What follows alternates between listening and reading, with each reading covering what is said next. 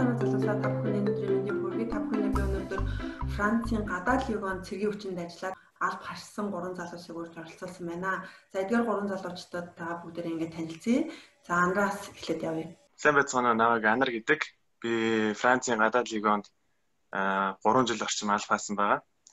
Тэгээд одоо болохоор халагдсан. Энэ жил 20 оны 6 сард халагдсан байна. Тэгээд яг одоогоор Германы Рамсын хотод амьдарч байна. За баярлалаа. За Эрдэнэ болгоо. За сайн байцгаана уу. Та бүхэнд өнөөдрийн мэндийг хүргэе. Би одоо легионд ажиллаад яг 5 жил болж байгаа цэрэг байна. Одоогийн байдлаар Марселоттой анги дээр байна. За сайн байцгаана уу. Намайг Амбатар ухтаа болтгоо гэдгээ. Легионд 8 жил 3 сар ажиллаад Алба гэрээгээ дуусгаад халагдаад 2 сар болж байна одоо. Одоо Францын Ним гэдэг хотод амьдарч байж байгаа. За та бүхнээсээ би хамгийн ихний асуулт маань бол яагаад заавал легионыг сонгоо? За тэгээд хэдэн настайдаа эхлээд Франц руу явж одоо ингэж ажиллах болгоо. За би хамгийн их одоо хугацаагаар ажиллаад албаа хаачихсан 2 сар болж байгаа. Болтгоогоос асууя, хамгийн эхлээд яагаад легионыг сонгох болов? За хамгийн эхлээд энэ легионыг хаанаас мэдж сонссон бэ гэхээр 10 жилд байхдаа 2008 онд 10 жилээ төгсөхдөө маань нэг таньдаг ах төрсөн их чинь найз нь ийшээ ирээд орж исэн байгаа байхгүй юу. Тэгээ хамгийн их энэ чинь орж надад хэлээд за ямар ч байсан энэ чинь ингээд ийм Францд ийм цэргийн алба байт юм байна. Гадаад цэргийн алба.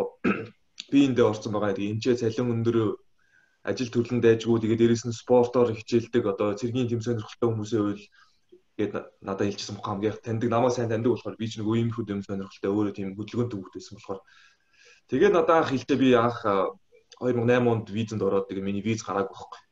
Тэгээд Монголд оюутан болчоод азар нэг виз гараад нааш ирэх болоод тэгээд шууд нааша Францыг зориод Франц дээр легионд орох гэдэг 2011 онд ирээд тэгээ орч чадахгүй байж байгаа 2012 оны ихээ яг легионд ороод тэгээд 2020 оны 6 сард л халагдлаа да. 8 жил 3 сар болоод. 8 жил 3 сар. Тий. За Эрдэнэ болгоны хувьд л ба. За миний хувьд манай би ч Монголд 13-аас 14 онд Монголын цэргийн албыг хаасан.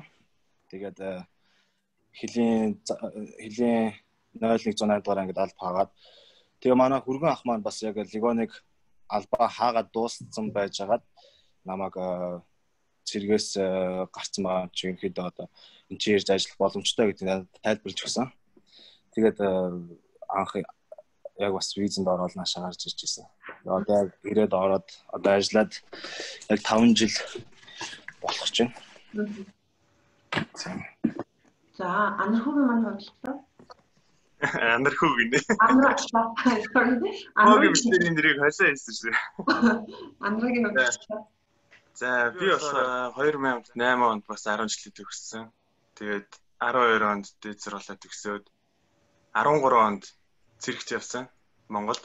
Цэрэг төчний 32 дугаар ангид нөө хүнд тааруулын ангид алба хаасан байдаг. Тэгээд 14 онд яг гадагшаа явъя гэд гадагшаа сургууль сурах гэж бодож исэн. Тэгээд тэрнийхээ дагуу ингээл Герман улсад ирсэн л дээ 14 оныхоо өвөл Герман улсад ирээд тэгээд энэ ч ирээд хэлний бэлтгэл сураад байж байхдаа манай нэг найз Францд юу байдаг гэсэн.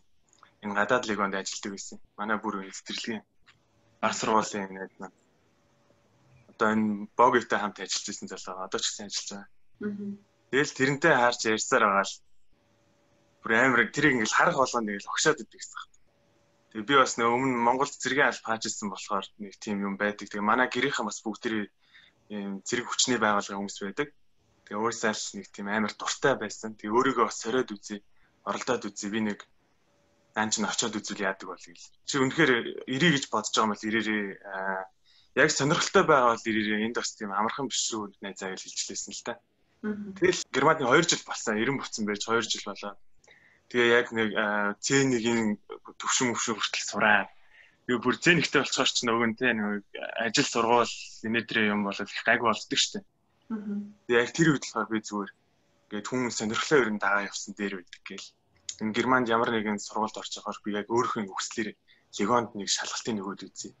Чадахгүй бол тэрлэз, чадвал тэрлэз. Чадах юм бол өстой аль болох хүртлээр явна даа гэл. Тэгэл 18 оны яг хавар очиж ирсэн. Хавар гинэ өвөл очсон юм. Тэгэл орсон доо. Гэтэ бас амархан ороогүй.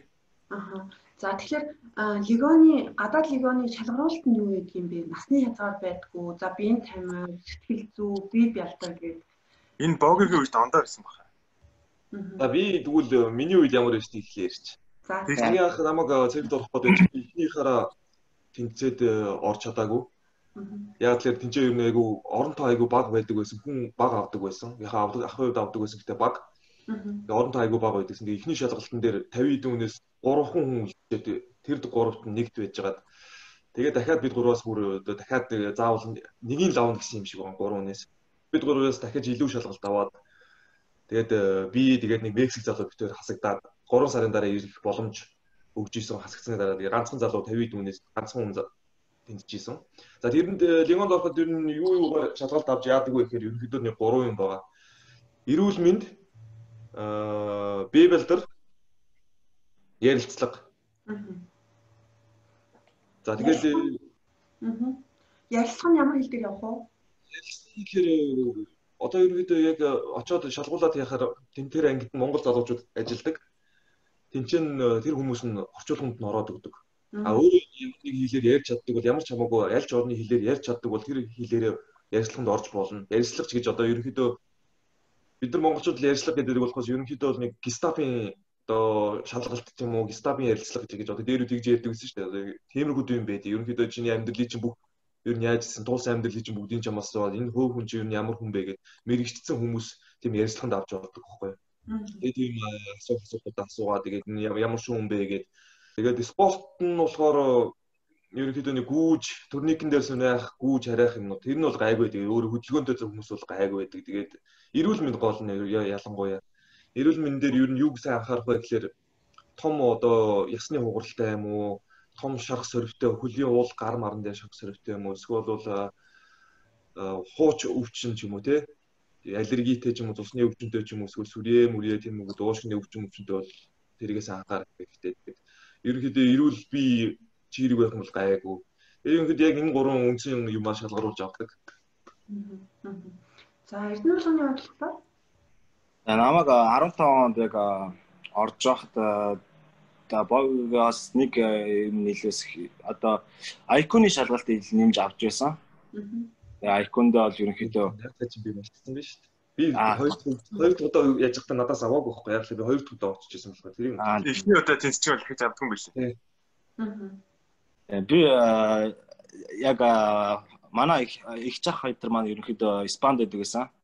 Тэгээд намайг эндхийн нэг машинд суулгаад Урбан руу явуулжсэн. Тэгээд яг анх орж ирчээд шалгалтуудаа өгөөд тэгээд бие тамир бас ер нь ялгаагүй бие тамир эрүүл мэнд айко тэгээд гестапны ярилцлага гэсэн. Тэгээд хамгийн гол нь бас янз бүрийн өвчтөй хүмүүс ганц нэгээр тэнцдэг нь яг магадгүй тухайн үед хүн илүү хэрэгтэй байсан үед авч иж магадгүй. Яг би аллергитай одоо шарилжнэ гэдэг ярьдэн шүү дээ монголчууд. Тиймэрхүү аллергитай гэхдээ би ерөөсө тэр талаа ерөөсө хэлж байгаагүй. Ингээд ууланд юм нэг анкет ажлын бүгэлж исэн эмнэлэг дээр. Тэгээд тэрэн дээр нь би зөвхөн ерөнхийдөө зөвхөн хилээгөө орцсон. Гэхдээ яг Францд болохоор бас харьцангуй гайгүй. Хөдөлгөөн бол гайгүй. Тийм тэгээд ерөнхийдөө гайгүй орж исэн. Юу би тайдас ярилцах басаа бас интернетээс уншчихлаа л да.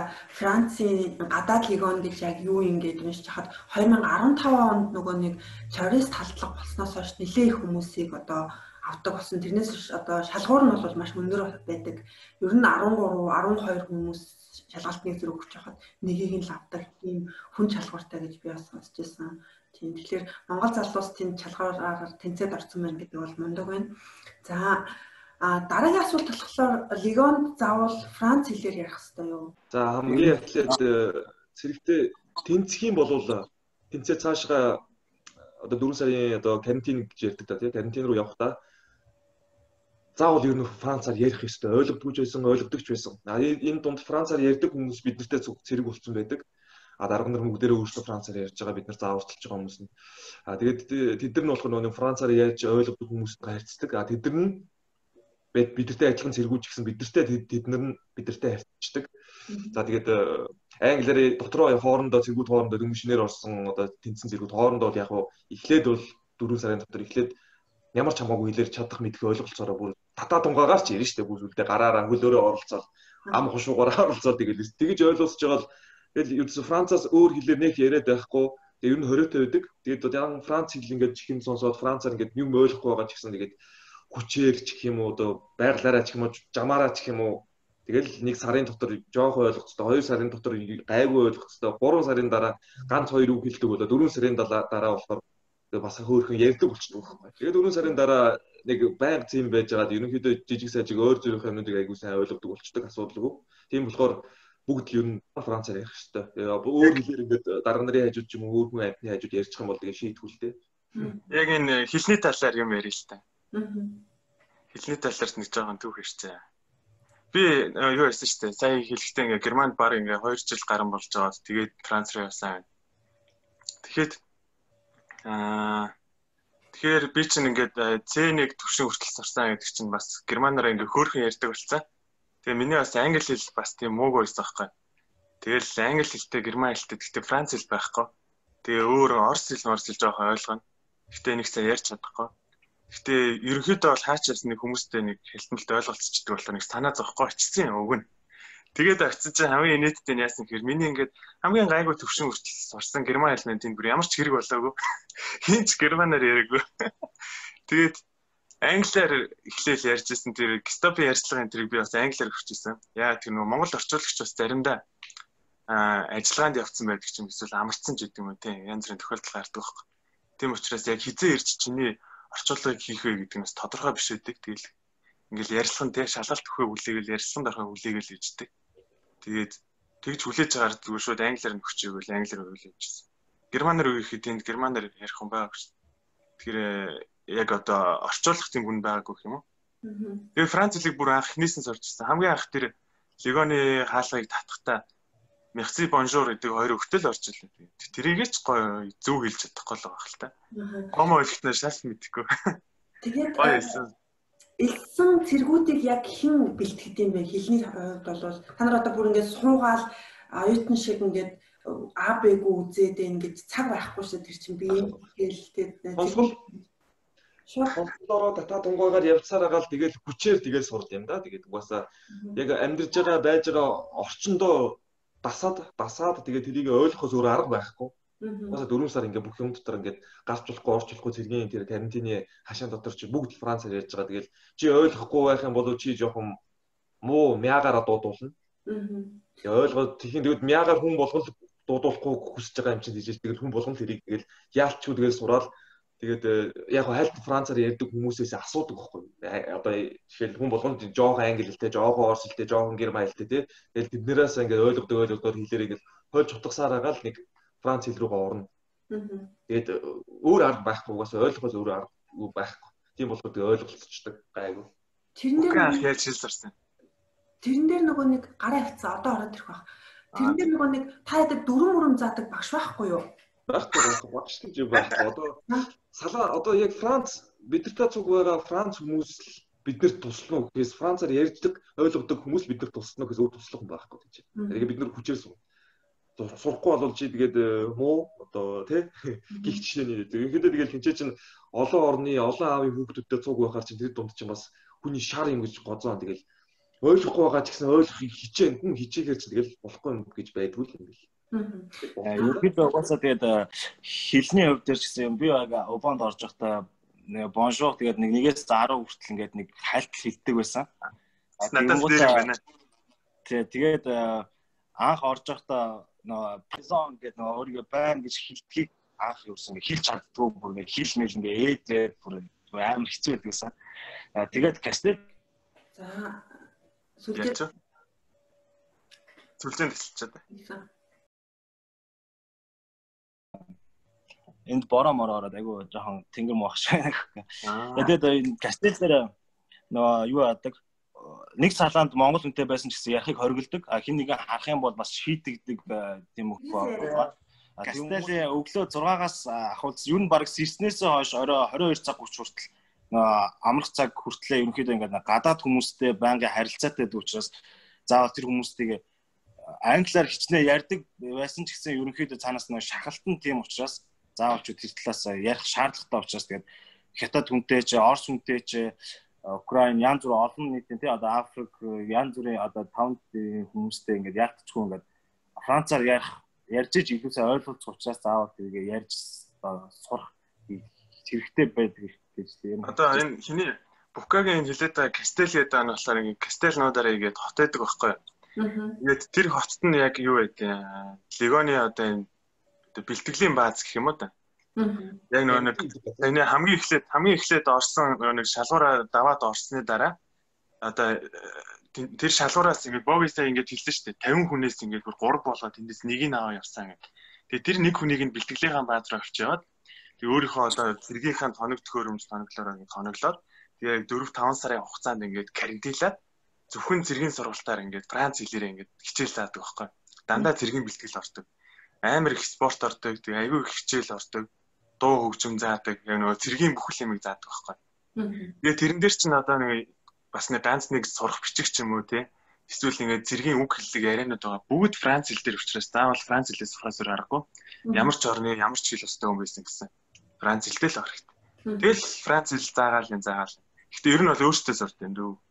Тэгээ та гур бол одоо Франц хэлээр яг аль төвшний хэлтэй байна уу? Хоёр салаас төгснө. Тухайд дээр нэг 3 дээр л байгаа юм зү. Би бол сүүл 3 л байгаа шүү дээ. Уг гэхэлэр одоо нөгөө андраа арчуулаараа германаар хөрвүүлэх юм бол B1, B2. Үгүй энэ ер нь юу болох вэ? 3 гэх юм бол нэг A2-ын 2 ч гэдэг юм уу те. A1-ийн 1-2 гэдэг шүү дээ. A2-ын 2 чинь ер нь бол B1 төвшин л юм да. Тийм. За ерөнхийдөө нэг дахиад бичдэг болдог шүү дээ. B1 төвшин юм байна. Хамгийн эхлээд бүртгүүлээд орсноос хойш нөгөө 4 цагийн карантин гэж ярьдаг. Тэгэхээр тэр карантин талаар та хэд мөн ярьж өгөөч. Энэ хоёрын карантин ондоо байсан. Огийн яахаа. Тэг. Хамгийн эхлээд карантин дээр гаццсан. Энд айгүй жоохон сүлжээ муу агаад байна. Тэг одоо зүгээр шчээ. Одоо гайгүй нөө. Зүгээр. Карантин дээр очиод тэр тэнцчээ тэр Кастель гэдэг газартаа карантин гэдэг газараа очиод бас тэнцсэн хүмүүсийгээ хүлээдэг. Яагаад тэгэхээр тэнцээ бас нэг 30-аас 40 хүний тийм үний оронтойтой тийм нэг салаа байгуулдаг шин зэргийн. Тэр салаагаа байгуулчаад 1 сарын хугацаагаар хөдөө хээрийн тийм бэлтгэл гардаг. Тэнцээ очихоос өмнөөс арай гайгүй байжгаад тэнцээ очингуудаа автобуснаас буугаал ирдээс яг цэргийн амьдрал цэрэг хүн яах ёстой ямар одоо юм үзэх ёстой, яаж сурах ёстой, хүнтэй яаж харьцах ёстой гэдэг тийм сургалтууд нь шууд ороод эхэлдэг. Тэр нь дөнгөж одж байгаа юу ч мэдэхгүй одоо үзээгүй юу ч ойлгохгүй байж байгаа хүмүүс айгүй тийм хүн дээр тусдаг л та. Тэгэл шууд цэргийн амьдрал эхлээл 1 сар хөдөө хээр хэвчээ шууд тэр хүмүүс одоо яг Монголын карантинд яаж явах шиг шууд хээр аваа явчихдаг гэдэг. Тэгэл тийчээ 1 сар болно. 1 сар тийчээ өстө жинхэнэ зовлогоо зовж үүсэх ёстой юм уу сурах юмаа сурчаад тэгээ 1 сарын дараа буцаад нөгөө нэг Кастель гэдэг анги дээр очдог. Анги дээр очингуудаа үлдсэн одоо үндсэн юмаа хальж үндсэн юмаа сурчаад тэнцээ бусад юмудаа сурдаг. Одоо хальт жоохон Францаар ойлгодог болоод жоохон юм үзээд зовлон үзээд ирээд тэнгуүтээ 3 сарын хугацаанд янз бүрийн нэг үндсэн хичээлүүд одоо байлдааны тактик, буудлага одоо гернат одоо юу л гэдэг бүх зэргийн юмудаа сүүлийн 3 сартаа үздэг. Эхний нэг тэр 1 сар болохоор яахан нь жоохон хээр хөдөө аваа явчихдаг болохоор хүнд одоо хүмүүс юм заах амар яадлаар үзвэл яг цэргийн командалд ороод тэгээ нэг 4 сар тэнцээ Франц хэл ойлгосон ч ойлгож биш өөрөө ярьдаг ч яриаггүй ч гэж тэгэл нэг ямарсан цэргийнхаа үндсэн юмнуудыг сурчаал дараад нь анги руу хөөлөгдөх байхгүй юу. Ингээд бол Кастель тэр айгүй гоё газар. Яг л одоо легионд орсон хүн болгон тэрнгүүл дамждаг болохоор тэнцээ одоо бидний үзэл буусан амьдрал бид гурав ерөнхийдөө бол яг адилхан. Гэхдээ бас нэг арай өөр оны ялгаа гэж байгаа. Хүмүүсийн нь ялгаа гэж байгаа. Тийм болохоор миний хувьд айгүй гоё юмсуу тэгээд 100 хүдээ 100 60 хүдээ жаргаал тэгээд юм үзээ. Чамайг юу яаж захиж чинь фарм дээр гарч байхад чинь одоо танаас салаанаас хэдэн хүн сивил болъё гэж хасагдчихсан. Оргож ирсэн хүмүүс байгаа юм. За бид нар чинь 54-өлөө очоод эхний нэг сараас 39-өлөө бутсан байдаг нэг сарын дотор. Үлдсэн нь бол төвчээр алдагдаад болий гэдэг. Тий, төвчээр алдагдаад угаас өдөр болгон орой болгон дарга гарч ирж за хин ээж аваа руугаа явмаар байна гэж асуудаг. Тэгээд гараа өгсөн хүн бол явна ерөнхийдөө бол. Ерөнхийдөө бид нартай анхтаа дөнгөж орж явахад нэгэн Франц хүн байсан. Яг Францын өөрсдийн хүн, Франц хүмүүс. Тэгээд Франц хүмүүсээс яваад 4 сарын дараа Кастел дуусгаад 3 л бид нартай зугуулсан. Яагаад Францын арми, легионы арми хоёр ингээд өөр байдаг вэ гэхээр Францын аримд байсан хүн Францын аримасаа дуусчаад легионы аримд орж исэн. Тэгээд шал өөр юм байна гэдээ яриад тэгээ би энэ миний байх газар биш байна гэж явсан. Яагаад ер нь Францд одоо жоохон ярианаас тэлчлээ л дээ. Яагаад ингээд хүмүүс өөр үү гэхээр Францын легион, Францын арми хоёр яагаад ялгаатай гэдэг. Францын легион яагаад арай жоохон нэр хүндтэй өндөр байдаг вэ гэхээр ер нь бол яг гадаад хүмүүс зориулсан Францын арми гэх юм уу одоо юу гэх юм. Одоо нэгдүгээрт ингээд олон улсын арми байна. Олон улсын тэнгуут одоо сургалт нь одоо төвчээр нь Францын армига бодвол хамаагүй чанга дэглэм сайтай одоо диграмтай би нэг айгүй хүндэлдэг өвдөөсөө яг яс журмаар нь явдаг. Францын арми болохоор тэгдэггүй. Тэгээд жоохон сул байдаг тэгвэл энгийн тий. Яг тэгвэл Францын арми болохоор хамаагүй чанга байдаг болохоор тийч Францын аримд байсан залуу манд легионы аримд оронгуудаа за энэ би байж чадахгүй байна. Энэ миний байх газар биш байна. Би өөр газар байх хэрэгтэй. Эхнийхээ нэг сарын дотор би гараа явжсэн хүмүүс 3 4 хүн байгаа байхгүй. 11 хүн Франц хүнээс 3 хүн л үлдсэн гэж бодохгүй. Тэгэхээр айгүй Франц хүмүүс нь өөрсдөө одоо Францд яаж амьдрдгийг мэддэг болохоор легионы арми болохоор жоохон хэцүү гэдгийг мэдэнгүүтээ за энэ биш юм байна. Ингэж амьдрэх гэж хааш яарсан байд ингээ гараа явдаг. Тэнгүүд гадаадаас ирсэн гадаад цэргүүд болохоор за угаасаа л ийм байд юм байл нэг нь одоо хүлээж авдаг. Тэнгүүд Франц хүмүүс нь хүлээж авч чадахгүй. Тэгэхээр ер нь жоохон хэцүү байдаг юм тал нь одоо энэгээр ойлгох болно л доо. За тэгвэл энэ сэдэв дээрээс үндэслээд манай анараа Эрдэнэ болгон хоёр маань бол Монголд албанд ирсэн хүмүүс шүү дээ. Цэргийн албанд хүмүүс. Тэгэхээр та хоёр маань харьцуулаад яриад өгөхгүй юу? Монголын цэргийн одоо легионы гадаад цэргийн хоёрын ялгаа юу байна уу? За тэгээд одоо Монголын цэргийн яг ингээд энийг аваад яг энийг хэрэгжүүлээсэй гэсэн зүйлүүд та хоёр маань дотор нь ороод одоо санагдаа явж байгаа хүмүүс харсан байж таараа. Тэгэхээр Бука хэлээр байлоо. Бука гацсан байна. Бука хэлээр байсан. За тэгвэл би гацааг өөр ярьчаа. За тийм. Манай юу ч хүнд дараалын ангич нь одоо юу гэдэгхгүй хоц дотор байдаг хгүй. Одоо Улаанбаатар нийслэл хүрээ гээд цэргийн ангиуд байдیں۔ Яг нөгөө нэг ингээд Улаанбаатар ингээд хотыг тойрсон хэдэн ангиуд байдаг хгүй. Алыг тойрсон ингээд 10 анги байдаг. Тэгээд яг хот дотор байдаг бүр ингээд офицеруудын ордон тий зэвсэг түвчин жанжин штаб яг Батламал яамны хойно байдаг цэргийн ангид байсан. Гэтэ яг хот дотор байгаа мөртлөө бид нэр хөдөө байдаг юм шиг тийм мэдрэмж авдаг байсан. Яг тэгэхээр ингээд аюу тийм хараа гяналцаатай. Тэг өглөөнөөс орой болтол маш их сургалттай. Тэгээд бүх юм цагийн ойрын дагуу явдаг. Тэгээд яг миний хувьд бол цэрэг ийм байдгийн байна гэдгийг би тэнд л үзчихсэн. Тэгээд бас манай хүнд дараалын анги бас ер нь миний бодлоор ингээд бусад ангиудыг бодвол арай илүү жоохон чанга байдаг гэж магадгүй. Яг тэр яг хот дотор байгаа учраас тэр залуучуудыг тэр дотор ингээд барих хэрэгтэй. Тэгээд хүнд дараалын анги болохоор ер нь нэг аяас дээш өндөртэй залуучуудыг авдаг болохоор тийм дотор ингээд дандаа юм том биштэй залуучууд ирчдэг. 21 аймагаас ингээд шилэгдээд ирсэн өндөр залуучууд ирчдэг. Тэгээд хөвчлэн спорт хийдэг залуучууд байдаг болохоор ингээд хоорондоо бас ийм байх гэдэг юм шиг байна. Тийм учраас дандаа завгүй байлгаал, дандаа ажилтай байлгаал ингээд барайлаа. Ерөнхийдөө бол баг зэрэг чам. Тэгээд яг Францын легионд ирэхдээ болохоор би яг ингээд Монголын тийм цэргийн төсөөлтөй байгаа. Гэхдээ гадаадах болохоор ингээд тоног төхөөрөм гэх юм уу хэрэгжилж байгаа зүйлсэн тэгээ гадаад хүмүүстэй хамт хор сонирхолтой байх гэхэд бүх юм шинэ байх учраас бас нэг жоохон ийм хүлээлттэй, шинэ юмны хүлээлттэй. Гэхдээ яг цэрэг гэсэн ингээд тохиргоон дээрээ тавиад ингээд орж ирсэн болохоор нэг амар шоконд ороогүй. Гэхдээ би бүр ингээд гайхчихсан. Яг хоолн дээр жишээ нь манай тэг хүчээр дээр ингээд хоолн дээр болохоор нэг сахар махар өхийг юу н хоригддаг байхгүй. одоо таргалан ч гэдэг юм уу тийм ингээд ер нь тарган хүнд тааруул явцтай байдаг шүү дээ. Амар их гүйлэгдэг байсан. Тэгэл хоолн дээр десерт чи би гайхаж ирсэн. Зарим өгөөд. Өвөр чи зэрэгтэйсэн биз дээ. Гэтэ ер нь бол яг анзаарах юм бол тэнд өгч байгаа хоол унд нь бүгд яг ингээд юу байдаг. Хойрын дагуу байдаг. Тэгээ яг олон улсынх байдаг учраас ингээд жишээ нь даваа гарагт дахин аддаг ч юм уу те.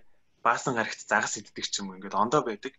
Тэгээ яг тэр болгоно ингээд хамгийн калори багтай, өөх тос багтай хоолнууд байдаг ч юм уу. Ингээд хоолноос зөксөлөө ярихад ингээд ондоо болж эхэлж байгаа байхгүй. Ямар үед сахар өгөх вэ? Ямар үед ингээд протеин нүүрс ус өгөх вэ гэдгийг бас ингээд ер нь бодож идэг юм шиг байна. Цаанаас энэ зохион байгуулалттай.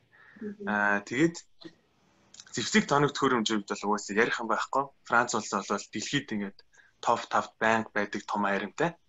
Тэрний бас нэг хүчрхэг хэсэг болж явдаг нь бол ингээд гадаадад легион харин байна. Зэвсэг тоног төхөөрөмж бол тест энэ үнэхээр ярих юм байхгүй. Тэгээд яг сургалтын дээр тэгээд тэр чангалж байгаа хэсэг бол Монголын харимтай адилхан харьцаа. Тэгээд цэргүүдийн дотоод соёл энэ төр бол яг адилхан байдаг. Тоног төхөөрөмж болон тэр нэг идэл чиглэж байгаа зүйлс бол ялцчихв. Нилээ эдэ алхам урд гэдэг л та. Монголд би 2-3 төрлийн буу хэрэгжилж үзчихсэн болвол би легионд ороод энэ 3 хүрэхгүй жилийн дотор 10 гаруй төрлийн буу бариад үзсэн юм уу? Одоо богийн өдрөө болоод бүр хамаагүй их л юм үтсэн байгаа. За, Эрдэнэ булган маань бодлогоор харьцуулалтын үед за Монголын хэлээр бичсэн гэдэг чинь 108 гэх юм тийм хэлэн зэргийн. Миний хувьд бол Монголын айран бол ялцчихгүй тактикийн хувьд бол айгүй зөв бодлоготой айгүй сайн байдаг санагддаг. Яагаад тэгэхээр эндхийн тактик ерөнхийдөө нөө хүн ихтэй учраас дээрэс нь легион ч бас ихэндээ нөө хэл ярианы жоохон проблемтэй хүмүүс маш их олон байдаг болохоор яг ингээд нэг нарийн юмд оруулж чаддгүй. Эхний хэмжээндээ яг одоо явандаа ингээд хүмүүс өөр өөрсдийн гэсэн нөгөө нэг чадвараараа өөр өөрсдийн гэсэн нөгөө нэг одоо мэрэгжлийн одоо юу шийддэг гэсэн үг. Одоо жишээ нь би жолооч одоо энэ ч би одоо жижиг хоёрт машины жолооч хийдэг. Дээрээс нь одоо тэр хоёрт машины 2-3 машины одоо баг дараагаар явж байдаг. Тэгмүүд Монголын харинд болохоор ерөнхийдөө хил дээрээс нь болохоор аягүй их алхдаг. Бас тэгээ өглөөнөөс орой ингээд бангийн хилийн мананд явдаг. Ингээ хээрийн харуулт гардаг юм ээ. Ерөнхийдөө бэлтгэлийн хувьд Монголын цэрэг арай жоохон бага цагтай. Яагаад гэвэл илүү их нөө ажиллах хүч хэрэгтэй гэдэг учраас Францын харинд ерөнхийдөө нөө хүн хүч ихтэй учраас бангийн бэлтгэл сургуулалт, хоолнос одоо тэгээ ингээ ерөнхийдөө аягүй нөө юу ихтэй байдаг. Шилжилт хөдөлгөөн ихтэй байдаг. Одоо жишээ нь 2 хоногийн хээр явал, 7 хоногийн хээр явал, 2 сараар хээр явна гэдэг маш их ийштэйш явдаг учраас яалтчгүй тэрэндээ ингээд нөө дасаад, басан зогцоод тэгээд байдаг. Яг ялгаа гэх юм бол ерөнхийдөө зөвхөн зэвсэг техник, тактикийн хувьд л ерөнхийдөө эсрэх ялгаатай. Түүнээс бол яг цэргийн диктатур одоо хийж байгаа зүйл, спорт одоо тиймэрхүү хээрийн бэлтгэл бол ерөнхийдөө л ойролцоо. За тэгэхээр сая би бас та гураас ярьцлах баахан мэдээллүүд ингээл үзэл яллаа. Энэ чинь одоо легионд бол дандаа коллектив стратеги буюу одоо нэг нь буруу алдаа хийх юм бол нийтээр нь шийдвэр хийх юм байна. Тэр бол ерөөсөө цэргийн дүрмгэлтэй. Тийм байна. Аль ч улсын цэрэг байна. Тэгэхээр тийм шийдэл та гурав маань авчих юу? Эндээ шүү. Авахгүй цэрэг хүн гэж байхгүй хаа. Авч үзээгүй шүү дээ. Зүгээр байж чинь босож ирэл тэнээс хаалгаа юм чи гараалгүй гэж шүү. Нэг хүн юм хийчихлээ. Яагаад ерөнхийдөө ингэ шийдэгдэг вэ гэхээр ерөнхийдөө одоо бид нар ингээд нэг ажлыг ингээ хамт хийдэг одоо шинэ миссион ингээ хамт явж байгаа учраас хин нэг хаяхгүй ямар нэг одоо угаасаа эндхийн тангараг дээр ч гэсэн Монголын тангараг дээр ч гэсэн одоо ингээд ямар нэгэн найзгаа шархацсан ч бай одоо өвчтөө зовлонтой ч ерөнхийдөө ингээ хаяхгүй бид ингээд нэг газар ажиллаж байгаа. Ялгаагүй одоо өөр улсаас ирсэн өөр хүмүүс ч гэсэн өөр амьдралтай ч гэсэн бид нэг газар нэг тангарагын доор ингээ бөөнөр ажиллаж байгаа учраас бүгдийг ингэж би нэгэ ялгуулж үзүүлэхийг ерөнхийдөө болиулж байгаа гэсэн учиртай ах гэж боддог ерөнхийдөө Тэгэхээр одоо легионтой гэрээ хийлээ гэж бодъё л да. За би танаар аримд 5 жил бол одоо юу гэдэг нь жилийн цаанаасаа шууд өгчтсөн байт юм уу? 6 сараас 5 жил гэсэн байсан тий. Үгүй ерөнхийдөө ингэж юм аа. За. Багэр. Цэрэгт ороод өөрийгөө шалгуулад тэмцэх юм бол хамгийн ихний гэрээ нь шууд 5 жил өгдөө. За. Нэг гэрээг 5 жил хийгээд дараас нь цаашгаа өөрөө хүсвэл сунгаад яваад иж болно. Үгүй бол гарч болдог байхгүй. Би бол миний хувьд яасан гэхээр би эхнийхээ 5 жилийг зурчаад эхнийхээ 5 жилийг дуусгахаас өмнө гэрээгээ дахиад 3 жилээр нэмж сунгаад тэгээд 8 жил болоод гарсан хүн байгаа байхгүй. Би дахиад үлдэж болохоор байсан. Тэ. Хүснээрээ цаашгаа өөрөө сайн байгаад гэх юм бол тэр айрнаас чамааг чи дахиад гэрээгээ сунгахгүй гэж асуудаг. Болгохоос ч өмнө тэгээд чи зурных юм бол зураад яваад иж үгүй гэх юм бол тэгэл гарахгүй зурхгүй тэгэл ажилласаа гарч болно. Карьераа цааш нь хөөгд явж болох уу? Эсвэл одоо юу гэдэг нь болно. Одоо карьераа хөөгөө явж байгаа монгол залуучууд байна шүү дээ. Тэнд дээрээ байна шүү дээ. Одоо манай монголчуудаас хамгийн том цолтой гэх юм бол одоо бүр салаан дарга болсон залуу байна. Бүр энэ Францын легионы арми нэг салааг хариуцаад өөрийн бүр салаан дарга болсон нэг монгол залуу байна. Тэгэхээр Францаар ярина гэсэн үг шүү дээ тэр хүмүүсээ. Тийм Францаар ярина. Ингэж салаан дарга болж карьер хийхэд явхад одоо хичнээн жил хэрэгтэй гэдэг тийм юм. Дуу багтаа 10 жил. Багтаа 10 жил. Багтаа шүү. Одоо тэгээд энэ олон гоё залуучууд маань ингээд гадаад улсад цэргээ бэлтжлээ. За тэгэхээр та хэд маань бас цаашаа Монголдо очиж цэргийн хүчинд ажиллах уу? Эсвэл яагаад одоо богино үед бол 8 жилийн дараа гарахаар шийдвэ? Гэрээгээ сонгох уу? За энэ бол тэгэл хүүхний л өөрийнх нь үзэл бодлого. За би бол яг ингэ цэгтэй байгаад ажиллаад амьдраад иж болох болно. Ямар ч асуудал байхгүй. Бүх ажлаа мэддэг, бүх юмаа мэддэг, үргэлжлээд яваад иж болно. Миний хувьд бол яагаад гарсан бэ гэхээр би өөрийгөө дахиад ер нь жоохон хөгжүүлж өөр юмд өөрийгөө сорж үзмээр санагдаад. Одоо энэ яг үзэх юмаа үзчихлээ, сурах юмаа сурчлаа, авах юмаа авчлаа. Яах гэж хүмүүс ер нь гадаад гарч иртээ. Би бол миний зорилгоос нь бол хідэн дүүрэг болоод юм сураад, юм үзээд нүд тайлаад тэгээ Монголд буцах байсан. Тэгсэн чинь тэр нь 8 жил болсон, уг нь 5 жил байсан.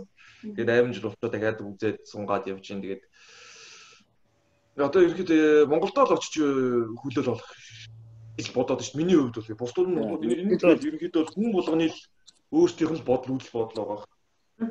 За эрдэнэ болгоны маань энэ угаасаа хүн болгоны өөрийн гэсэн үзэл бодолтой байгаа. Одоо шинэ миний хувьд гэхэд би яг эхний 5 жилийнхаа гэрээгээ дуусгаад гарч байгаа. Одоо ерөөхдөө халагдчихсан байгаа. Тэгээд анх бол угаасаа Монголоос гарахдаа ерөнхийдөө легионд орчээ тий амьдарлаа ер нь дээшлүүлэх гэсэн зорилготой хүн болгон ирдэг. Тэгээ ирсэн хойноо юм үзэж нүд тайлна гэдэг шиг ерөнхийдөө өөрийгөө илүү хөгжүүлэх нь зүйтэй юм байна гэж ер нь хардаг. Зарим хүмүүс ерөнхийдөө яг цэргээрээ бүр ингэж явах юм бол бас ялгаа байхгүй бүр ингэж офицер болж одоо бэлслэгч болоод бүр ингэж цаашаа явах боломжтой.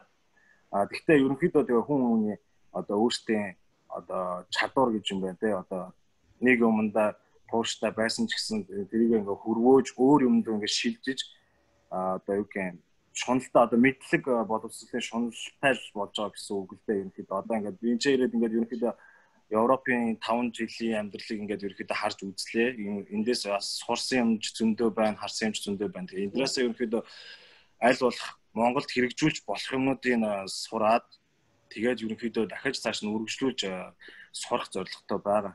Түүнээс бол яг ингээд үргэлжлүүлж ажиллах бол үнэхээр боломжтой. Ингээд гэр бүлээ авчираад энэ ч ингээд 50 те яг ажиллаа хийгээд цалингаа аваад өглөөний 8-аас оройн 18 цаг хүртэл ажиллаад тэгээ буцаа ажил гэртээ харьцдаг ч юм уу боломж байгаа. Гэхдээ ерөнхийдөө нэгэнд гараад ирсэн одоо сая бас энэ тэргээр аялж үзсэн бэ миний хувьд. Тэгэхэд ерөнхийдөө ингээд энэ тэнд ажиллаж байгаа, амьдарч байгаа хүмүүстээс би очиж ярилцдаг. Очоод ингээд ярилцаад ерөнхийдөө амьдарлын түвшин ямар хуу байна одоо энэ ч байгаа хүмүүс энэ ч удаан ажиллаад ерөнхийдөө ямар хөө сэтгхүүтэй болж гин одоо энээсээ цаашаа юуг харж гин одоо гадаад байгаа монголчууд ерөнхийдөө юуг зорж гин гэдгийг бас ерөнхийдөө их хардаг. Тэгээд ерөнхийдөө бол Монгол руу бүгд буцах зорилготой л байт юм байл. Ямар ч лээсээ ихний ээлжинд энэ ч дасцсан байгаа болохоор зарим хүмүүс нь магадгүй айгаад байж магадгүй. Гэхдээ ер нь бол бүгд л Монгол руугаа гэсэн сэтгэлтэй л байт. Ерөнхийдөө бол одоо ингээд 5 жилийн хугацаанд яг цэргийн гэрээ хийгээд орчихлоо амралтын өдөр гэж байдаг юм уу? Яаж одоо амралтаа зохицуулах вэ? Одоо жишээлбэл жирэнгийн хүний амьдрал бол 5 өдөр ажиллаад хаасан бүтэн санд нь амралтын өдөр гэж явж хахад цэргийн хүмүүс таны хувьд бол За цэргийн биднэрт тэр бол яг зүйл байгаа та. Ялгаа байхгүй. Нэг өдрөөс 5 дахь өдөр хүртэл ажиллана. Хаасан бүтэн санд амарна. Тэгээд жилдээ 45 хоногийн амралттай 45 хоногийн амралт гэдэг ажлын өдрийг амралт 45 хоног гэж бодож байгаа шүү дээ. Тэгэхээр зуны амралт гэж байна, өвлийн амралт гэж байгаа. Тэрнээ нэг 7 хоногоос 14 хоног амардаг. Тэгээд өглөө ерөнхийдөө 6-аас орой 6 хүртэл ажилтай. Ингийн өдөр нь тэгэл ерөнхийдөө сар тэгээд бас тэрэн дээр нь бас яг тэрийг байр тэгээд хасаар үжин амралтай гэдэг бас болохгүй. Хээрийн бэлтгэлгээд явцдаг бид нар ч сараар 2 сараар бас харуул эргүүл гэж юм байна. Тийм юм яаждаг болохоор бас хасаа бүтсэнээр бас тэр ажлаа хийдэг. Яг бас ажиллагаанд явдаг сараар. Тий. Тэгэхээр ерөнхийдөө хаяада 24 хаяада 7. Гэхдээ яг ингийн анги дээр байгаа үедээ өглөө 6-аас орой 18 цагаас хойш одоо ингээд гарч явж болно.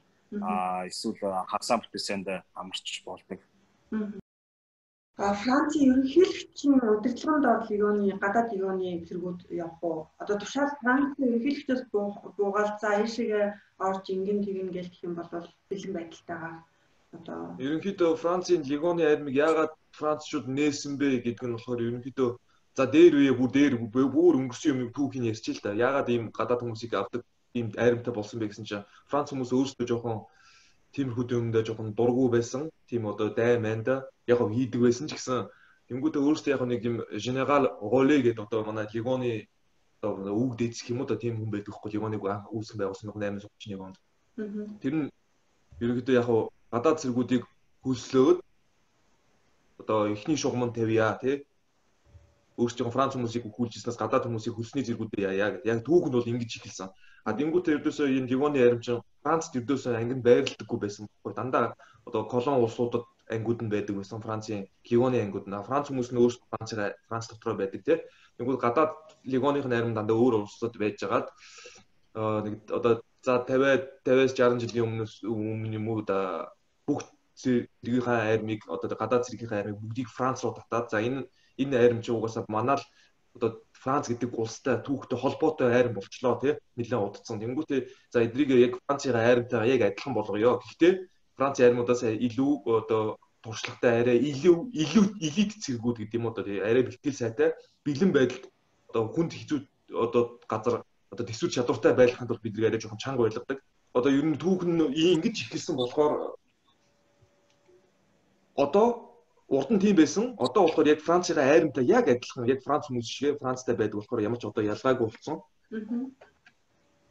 Тэгээ ерөнхийдөө одоо туслаа өөрсдөө бас легионыг генерал байгаа. Одоо ерөнхийдөө ингээд нэг дивиз юу гэдэг ингээд Монголын одоо батальон тий дивиз батальон гэдэг ингээд явдаг болохоор өөрсдөө гэсэн нэг чиглэлээр хэлгээд юм энэ болохоор одоо ингээд яг Францын легионы арим биш Францын бүх зэвсэг түвшин яг угаасаа л ерөнхийлөгчийн юугаар тушаалаа байна. Ерөнхийлөгчийн тушаал хэнгүүд ерөнхийлөгчийн доор ч нэг том генерал байгаа. Генералын доор дахиад хэдий жижиг генералууд байгаа. Тэднээс өөрсдийн гэсэн нэг батальонуудтай тэдрийг аваад явчихдаг байхгүй. За та хэдийн албажих хугацаанд одоо хамгийн том оролцож ирсэн аян заац буюу одоо хамгийн том оролцож ирсэн үйл ажиллагаа юу байв? Андраа. Би юу ярьчих эхлээд өөрийнхөө юг тайлбарлаад хэлчихье. За ингээд нэг хугацааны талаар ярьсан шүү дээ. Тэгээд богийн маань болохоор ингээд 3 жилээр сонгосон. Манай бүхгээ болохоор яг ингээд хугацаанд ингээд халагдчихж байгаа. Би анх ингээд орохтой айгүй гоё өндөр амбицлог орсон ч гэсэндээ яг нэг түрүүчийн ярьжсэн нэг кастел гэдэг газар байхтаа бэртсэн байхгүй. Хамгийн сүүлийн шалгалтаа өгж байхдаа бэртээ. Тэгээд тэр бэртэл маань нэлээд хүнд бэртэл болж таараад. Тэгээд бэртлээ эдгээгээд дахиж нөхөн сэргэлтийгээд дахиж шалгалтаа өгөөд шалгалтандаа тэнцсэн байсан ч гэсэндээ чиний бэртэл хизээч сэтэрч магадгүй чи яг энэ одоо сургалтын бааз дээр л ажил гэж надад тийм санал тавьж ирсэн. Би болохоор анхнаасаа нэг юм хинээ одоо болтуугийн ажиллаж байгаа явган цэрэг гэж явна гэсэн тийм сонирхолтой байсан болохоор явган цэрэглээ явна гэж гүрийгэл идэв гэсэн. Ерөнхийдөө бол анх орж ирээд Убаан гэж газар очиод бүртгүүлээд тэгээд тэнцэнэ бүх одоо эрүүл мэнд спортын үзлэгт орж тэнцээд тэгээд азтай нэг 2-7 хоногийн дотор ч юм уу. Тэгээд нөгөө орчуулагч энтрээ хүлээгээд азтай гэсэн үг шүү дээ. За үгүй болол тэгээд жоохон хугацаа цамагдаад нэг сарын дараа ч юм уу. Кастел руу явдаг. Тэгээд тийм кастел дээр очиод 4 сар болоо. Ер нь бол 5 сарын дараа яг ингээд чиглэлийнхаа анги салбар руу явцгаадаг байхгүй. Одоо легион гэхэр чинь легион гэдэг нэг юм айран байгаа. Тэгээд тэрэн дотор ингээд юу байгаа. Тусгай үүрэгтэй юм ангиуд байгаа. Одоо жишээ нь шүхрийн анги гэж байна, уулын анги гэж байна, инженерийн анги гэж байна. Явган цэргийн анги гэж байгаа. Тэгээд төв дивиз гэж байгаа. Зөндөө олон тийм салбар ангитай. 9 салбартай төлөвлөлээ. Тэгээд би болохоор яг 5 сар болдог сургалтын төв дээр 1 жил 11 сар болсон байдээ. Бэртэл маань зэтрэл, идгээл, тэгэл шалгалтаа өгөөл, тэгэл хэсэг байж байгаа л дахиад өөр үүрэгт томилогдоод. Тэгээ би одоо энэ идгэрч яах нөхөн цэргийг хийж явах хугацаанд бас зүгээрс авахгүй шүү дээ. Адилхан цэргийнхээ үүргийг хийгээл ажиллаа л гэж. Тэр хооронд надад бол ерөөсөө амралт бол байгаагүй. Тавт хагасан бүтэн саяны амралт байгаагүй. Тэгээд жилийн амралтаа 45 хоног гэж авдаг байсан бол надад 21 хоног өгчихсэн. Эхний 2 жилдээ би тэгж авчихсан. Тэгэл яг явъя гэж бодож анги руу бас явж чадаагүй. Тэгээд төв анги руу шилжиж ирээд ер нь энэ Кастелаас би ингэж төв рүү явмаар байна. Кастел нэг уулан дээр гэдэг байхгүй. Төв рүү явмаар байна. Би өөр тийш явмаар. Би ингэ 5 жил болж чадахгүй. Тэгээд төв Убаан гэдэг газар ирчихсэн. Нэгдүгээр премьер гэдэг траншаа режимот траншаа гэдэг тэн дээр ирчихсэн. Тэгэл тэндээ бас имжлэгийг ээлгээл бичиг заасны ажилд орж байж байгаа л тэгээд л халагдсан байдаг юм да. Өөрийнхөө хүсэл дээр. Тэгэхээр 3 жил ингээд тийм тэгээд 3 жил болсон. За би ингээд одоо тий ямар янз бүрийн комбатанд орохгүй юм байна. Цаашаа ийм үүрэг даалгавар гүйцэтгэх боломжгүй болж байгаа юм байна. Тийм бол би ингээд өөрийнхөө биеийг бодъё доо ингээд өөрийнхөө сонирхлоор өөр ажиллаа хийгээ явж чаднаа гэд. Тэгээд халагдчихсан байдаг. Тэгэхээр би бол ямар нэгэн гоё одоо миний хувьд гоё шүү дээ. Тэр гоё спешиал ажиллагаанд операцанд явж байгаагүй. Тэгээд явж байгаа залуучуудаа хараад дэмжээл тэднийхээ одоо бичиг цаасыг зөвгөөл хүчлээ. За тэгвэл нөгөө хоёр маань хувьд за тэгээд ажиллагаанд явна гэдэг нь ерөнхийдөө хоёр төрөл байдаг. Нэг нь болохоор яг ингээд байн байлдаантай газар руу халуун цэг рүү явдаг. Нөгөөт нь болохоор өөр улс руу, Францаас өөр улс руу одоо сургалт маягаар бас нөгөө бэлтгэл маягаар 4 сар явдаг ба. Ер нь ажиллагаа ерөнд явахдаа 4-5 сар явдаг л да.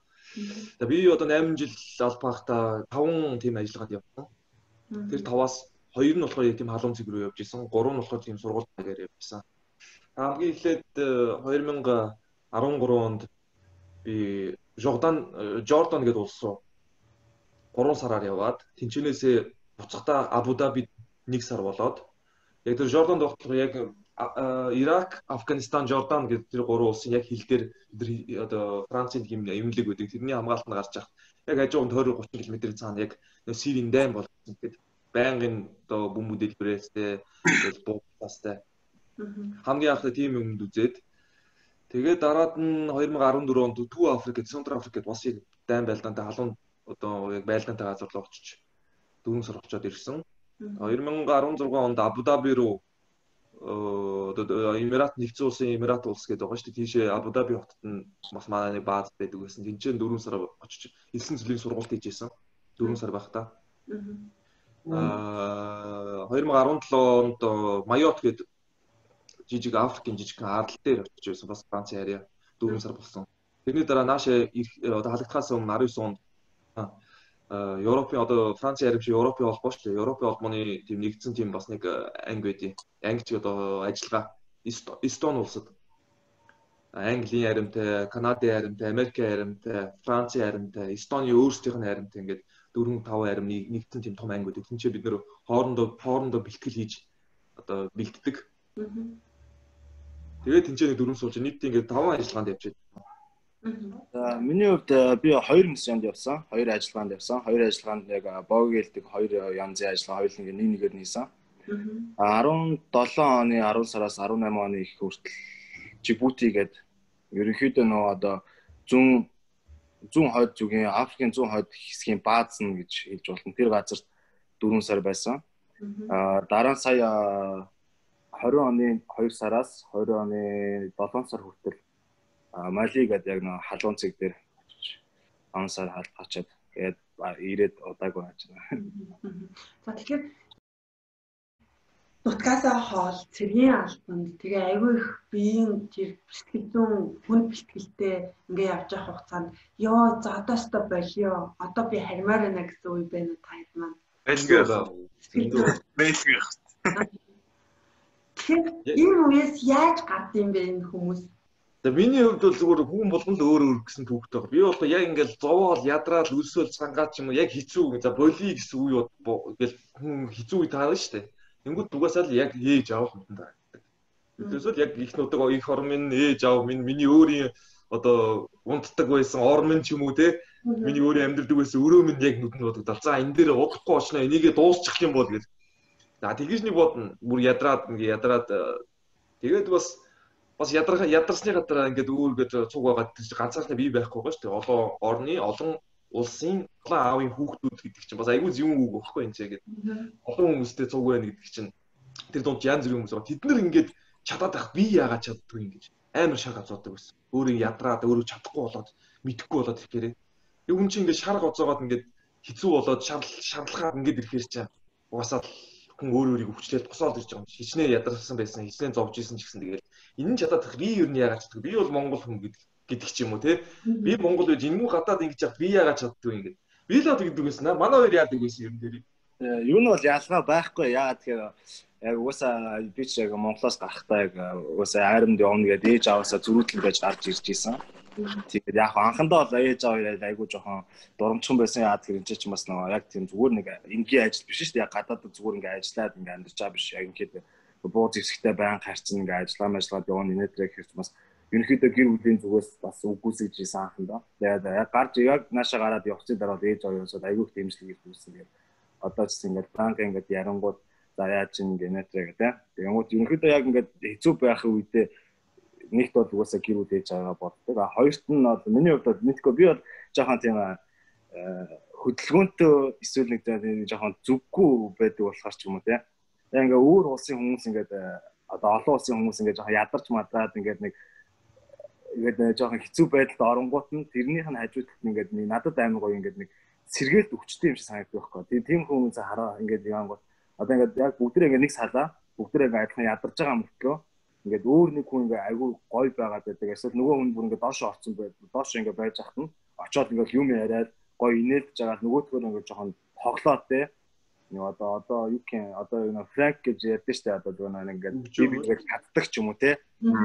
Байдаг. Яа тэгээ сая бас сүүлд нөгөө бид нар цолны сургалтанд явж байхдаа 2 сар явж байхдаа 3 монгол байдаг гэсэн. Адаас гадна 2 монголтой. Тэгээ бид гурав ерөнхийдөө ингээд явж байхад бүгд ингээд ядраад орж ирсэн ингээд баг буугаач дийлэхгүй ингээд байж хатан бид гурав ингээд барилдаж марилдаад ингээд дунд нь ингээд инээлдэл ингээд явж идэг амар тийм тэгжиж өөрөө өөрсөндөө ингээд гоё мотивашн өгөөтэй ингээд өөртөө ингээд хөгжөөгөөд тэрнээсээ ирч хүчээ аваад тэгээд бусад найзуудаараа ингээд өрөөж мөрөөлөх ч юм уу ингээд ирэхээр айгүй гоё тийм нөгөө нэг бусдаагаа ингээд хамт байгаад ирэхээр заавал нэг тийм амар тийм хүнд талаас нь бодохгүй ерөнхийдөө за энэ угаасаа хугацаа дуусахын хувьд бол дуусна. Одоо юу гэх юм ингээд цаг бол явдгаараа л явна. Бидний одоо ингээд хийж байгаа бүх сургалт, хийж байгаа бүх ажил 5 жилийн хугацаанд бол 5 жилийн хугацаанд дуусчих дараа тэр нь зогсно гэсэн юм байхгүй учраас тэгэл бүгд ерөнхийдөө ингээд бүхэндээ хүлэн зөвшөөрөө ерөнхийдөө тэгэл аль бол өөрийгөө хөгжилтэй байлгаад нэг депрессэнд оруулахгүй талаас нь ингээд өөрийгөө ингээд одоо өөртөө л нэг худлаа мотивашн өгөө тэрэндээ баярлаад ч юм уу те тэрэндээ ингээ өөрийгөө хөгжөөгөөд тэгэж ерөнхийдөө явдаг. Миний хувьд бодлоо юу байдаг гэсэн. Хэцүү юмс амар их байдаг гэсэн. Тэгээ яг нөгөө олон орны боовсаа хэлсэн шүү дээ. Олон орны аавын хүү гэж хэлсэн шүү дээ. Тэгээд тэрэн дотор бас янз бүрийн хүмүүс байгаа гэж хэлчихсэн. Янз бүрийн те амарлаг, тамирчин, те спортын мастер, яасан хийсэн төв дэлхийн авраг актер хүмүүс бас явж байгаа байхгүй. Тэгэл хүн ер нь өөрийгөө ингээд сорих гэж би бол өөрийгөө ингээд те яг тэр сургалтын бааз дээр бол би анх орж ирж байхдаа өөрийгөө сорина. Тэг хөгжүүлнэ гэж орж ирсэн болохоор ингээл хамгийн лаг байгаа хүнтэй шууд өөрийгөө харьцуулаад за би яг энэ хүнтэй л зэрэгцээ явах хэрэгтэй. Тэгэл яг тэрний хийж байгаа юм болгоны дагаж игээл ингээл гүгддэг гэсэн. Тэгээд мэдээж ихэндээ болж чадахгүй. Энэ бол байгаль асуудал. Би удахгүй сурна, маргааш би арай илүү хийдэг болно. Нөгөөдөр би илүү болно. 7 хоногийн дараа би чаддаг болчихно гэл ингээл яваад идэг гэсэн. Тэгээд надад бол яг хамгийн хэцүү үе болохоор хамгийн амар шантарч ирсэн үе болохоор яг нөгөө бэртэл авчаад эмнэлэгт твтгэхэд би амар шантарч ирсэн. Үгүй яг эмнэлэг рүү явж байхдаа юм. Би амар айжсэн. Яг хөлөө бэртээсэн л те. Тэгээ хөлөө бэртэнгүүтлээ маргааш нь юу нөгөө паркур обстакл хийх хэрэгтэй байсан. Нэг цаадтай гүйлт гэж үүдэг байхгүй. Цагтай тэрнээс. Тэгээд түл нилээ өвгөө болцсон. Булчин ширүүс нилээ өвгөө болцсон. Би тэгээд за энийг л авчих юм бол нөгөө хүсэж байгаа анги руугаа явах юм чинь. Гээд өвдөж ийн гэдгийг хэлэхгүйгээр паркурыг хийцэн байхгүй. Тэгээ хийгээ явж байгаа миний баруун хэл нэмтэлтэй тэгээд яг хамгийн сүүлийн 20 саад байдیں۔ Тэгээ хамгийн сүүлийн 3 дээр ядчих байхад амар хүсрэх шаардлагатай. Тэгээд нөгөө юу гэдэг чтэй гром муур гэдэг чтэй. Тэрэн дээр би бүр ингээ авирах гэсэн чинь хөлөө өргөж дийлэхгүй болсон. Баруун хөл бадаараа хөлөө өргөж дийлэхгүй хүмүүс хараад нөгөө болооч бөө хай дараа нэр ирсэн аа гэж ингээ. Их тэр болчихсон. Тэгэл тэрний дараа эмнэлэгт чичээл. Яг тэр шүн бүр ингээл уйлал хөвтчлээ. Тэр ганцаараа. Ер нь яг хэдэн монгол одоо яг ажиллаж байгаа монголчуудад тоо галцсан баха. Аягүй хэлсэн юм лээ. Сүүлд манай ангийнхнаас нэг тоо гаргах гэж үзсэн. Яа тийм нэг шинэ жилийн зохион байгуулалтыг ярилцж ах та.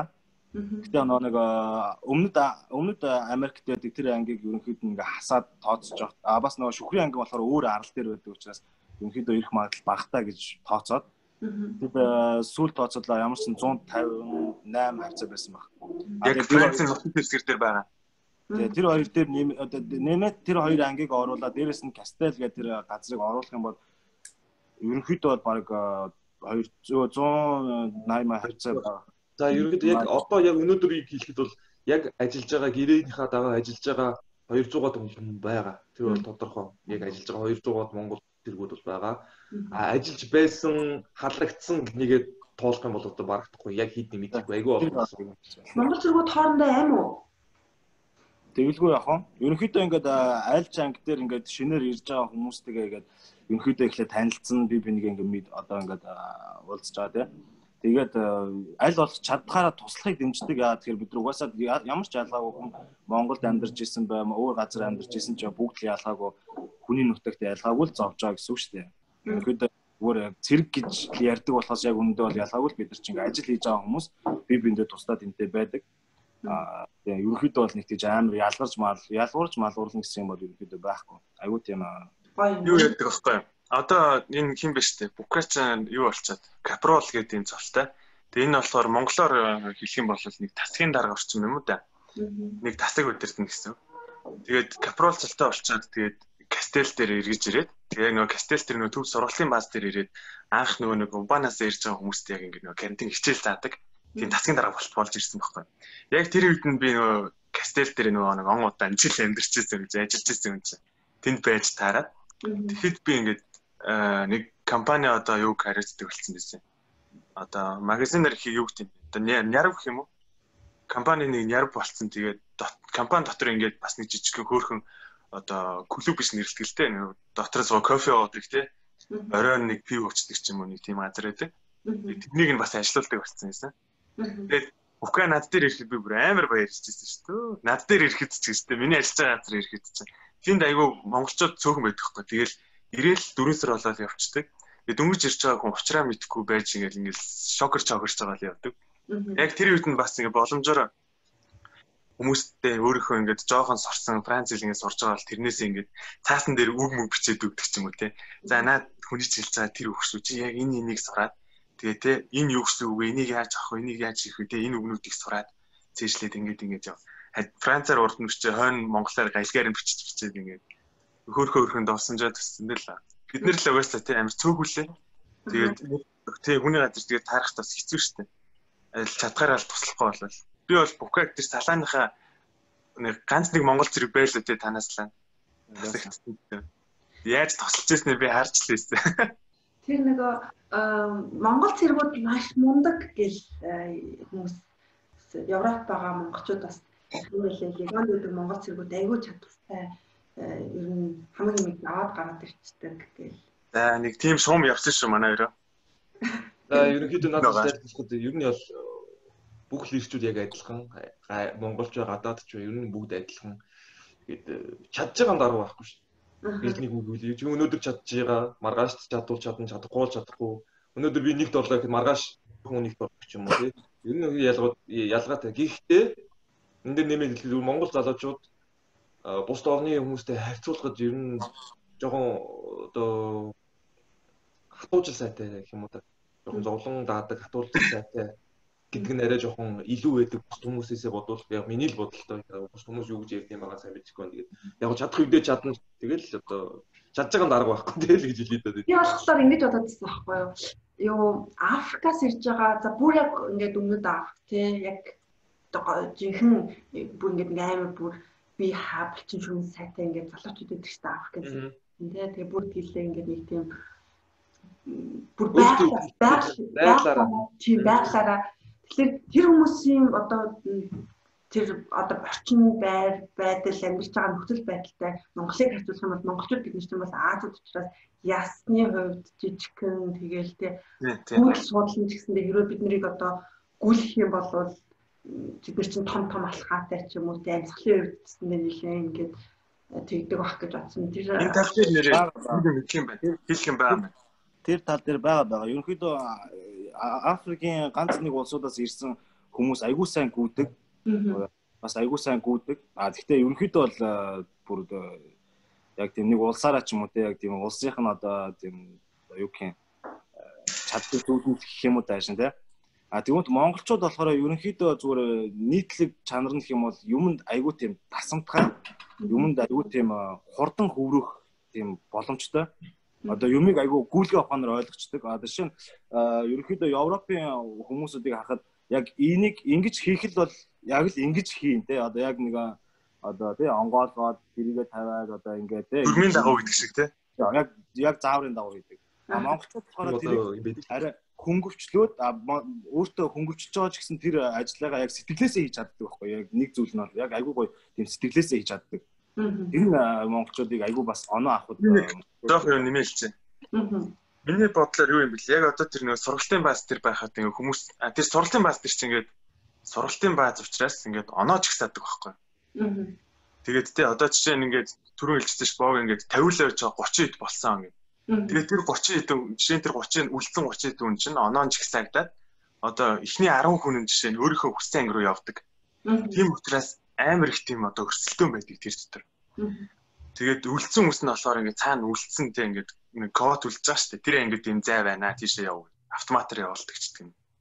Тийм учраас амар их өрсөлдөөн байдаг. Тэгээд тэрэн дээр ингээд хүмүүс чинь өөрсдөө даваа талыг харуулж байгаа шүү дээ.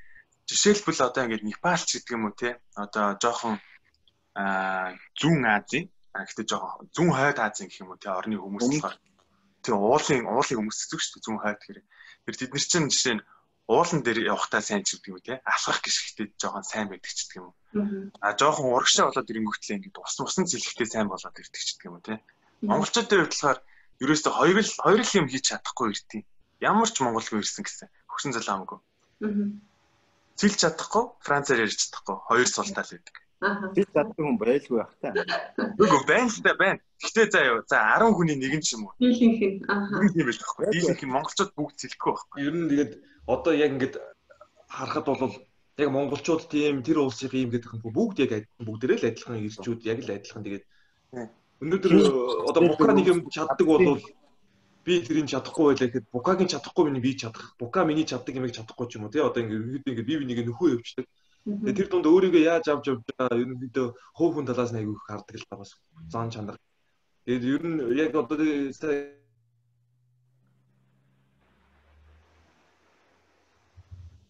би гацчих. Яа би гацчих. Өөрийгөө гацчих. Ясны яг нэг гэл гацсан шүү. Яаж гацсан вэ? Яг нэг гэл гацсан. Мэдхгүй яг юун дээр явж ирсэн мэдхгүй юу гэж хэлсэн санахад. Би нэг нөхдөд. За өөрөөр гацсан. Ерөнхийдөө тэгээд өөрсдийнх нь бас хичээл зүтгэл бас айгүй хөв нэмэр оруулдаг. Яа тэгэхээр одоо хичнээн сэлж чадахгүй байсан хүн ч гэсэн 2 жилийн дараа сэлтийн тэмцээнд орсон ч хүмүүс байдаг. Магадгүй зүгээр нэг хичнээн сайн чаддаг байсан мөртлөө ирсэн хойно одоо шинэ юу гэх юм. Миний мэдхийн айгүй сайн гүйдэг хүн байдаг. Тэгээд энэчээ байдаг хүмүүстэй ингээд нийлээ орой олон ингээд хамт гадуур дотор ингээд яваад амар тийм өөрийгөө илүү одоо зөнд нь хайцсан хүн 2 жилийн дараа гүйж чадгаа байсан хүмүүс байдаг.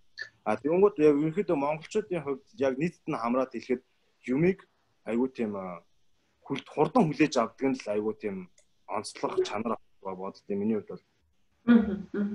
Яг гадаадад ч гэсэн ерөнхийдөө ингээд баг дараагаар ингээд ажиллаж байгаа айгүй олон төрлийн хүмүүс ирдэг. Гэтэ айл улсын айл тэр энэ гэж юусоо ялгарлахгүй бүгдээ бидний бас ажиллаж байгаа чадварыг харж байгаа юм чи яг үүнд бол яг тэрний зан юм байна, энэний зан юм байна гэж хэлж чаддгүй. Тэгэхээр надад байж чадныг 2 колумб залуу байсан.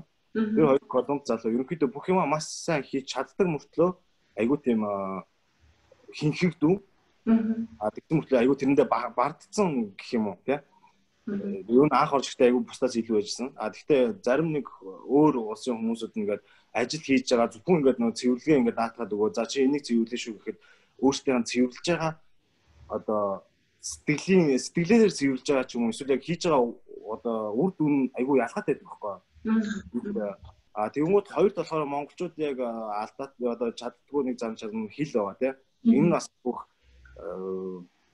бас муу талтай. Яа тэгэхээр бид нар чинь одоо нөө ажлыг одоо шинэ ажлыг Монгол хүнд Франц хүнд ингээ 2 хүнд яг адилхан ажил өгөөд ажиллаад Монгол хүн 30 минут ажиллаад 2 минут ингээ тайлбарлаа хэлчихдэг те. За би энийг ингээ хизээ гэд ингээ хэлчихдэг. Тэнгууд Франц хүн болохоор 2 минут ажиллангуудаа баг 30 минут тэрийг тайлбарлаждаг. Тэнгууд яг тэр нөгөө хүлээж авч байгаа дарга нь одоо удаан энэ өөрт нь хамт ярьсан хүнийг илүү сайн ажилтан ингээ ойлгочдөг байхгүй ерөнхийдөө. Тэнгууд монголчууд ч юм болохоор бид нар болохоор одоо шинэ миний хувьд ч гэсэн анх ирж байхдаа би сайн ярьж чадахгүй байхдаа би зүгээр одоо цэвэрлэгээ мэвлэг бол би маш сайн хийжээд тэгээ зүгээр ингээд нэг би хийцэн шүү гэж хэлээд орчдөг болохоор намайг энийг хүн зүгээр хийгээд өнгөрцөн гэж ойлгочдөг. Нөгөө Франц хүн болохоор ирээд баг 30 минут ингээ ярьж байнгуудаа нэр өнөөдөр тэр чинь энийг цэвэрлсэн ч гэдэг юм уу те ингээ юм хүм ярианаас болоод монголчууд энэ дээрээ жоохон оноо алддаг гэж юм юм. Олны дотор тэгээд бас жоохон харчин мөрчийн хүмүүс байж яг яг яг одоо жишээ нь юу гадаадын хүмүүстэй хорчин гадаад хүмүүс тэрнээс гадна бас ингээд ганц нэг одоо миний ойрын жишээг хэлье л та. Бүр яг одоо надтай хамт нэг компани дээр байсан залуу Монгол залуу байхгүй юу? Гадаад хүн ирэхгүй Монгол энэ дээр ирсэн. Надтай хамт нэг компанид байсан залуу яг дөрөвчний нэг жишээн дээр байсан шиг фарм дээр байж та цивил болъё гэдэг. За би энд ингээд энэ нөхцөл би ингэж ажилламаар байна. Дахиж энийг үргэлжлүүлмээр байна гэдэг. Цивил хүссэн. Иргэн болъё гэдэг. Тэгээд бичиг баримт инээдрийнүүдийг ингээд бас бүрдүүлнэ штэ. Ерөөч ингээд цэргийх болоо хөрвүүлсэн байна. Тэгээд буцаагаад гаргахын тулд бас буцааж ингэж янзалдаг. Тэгээд тухайн цаг хугацаанд ажиллая гэж байж байгаа ингээд надад бас янз бүрийн ярьдаг байсан. Ахаа би яг ингэсэн ийм хүсэлтэй байсан юм аа, ийм ажил хийдэг байсан юм аа. Одоо ингэ явж байна гэж ярьжсэн. Тэгэл гэхдээ легион болол ингээд тийм ондоо газар байдаг юм байна. Яг миний боцсон шиг биш юм байна. Би болол өөрөө болохоор өндөр сайхан том биштэй залуу байхгүй. Тийм. Би бол ер нь өөрөө чадчихна гэж утсан. Гэхдээ би энийг хийж арай барахгүй юм байна гэж байгаа байхгүй.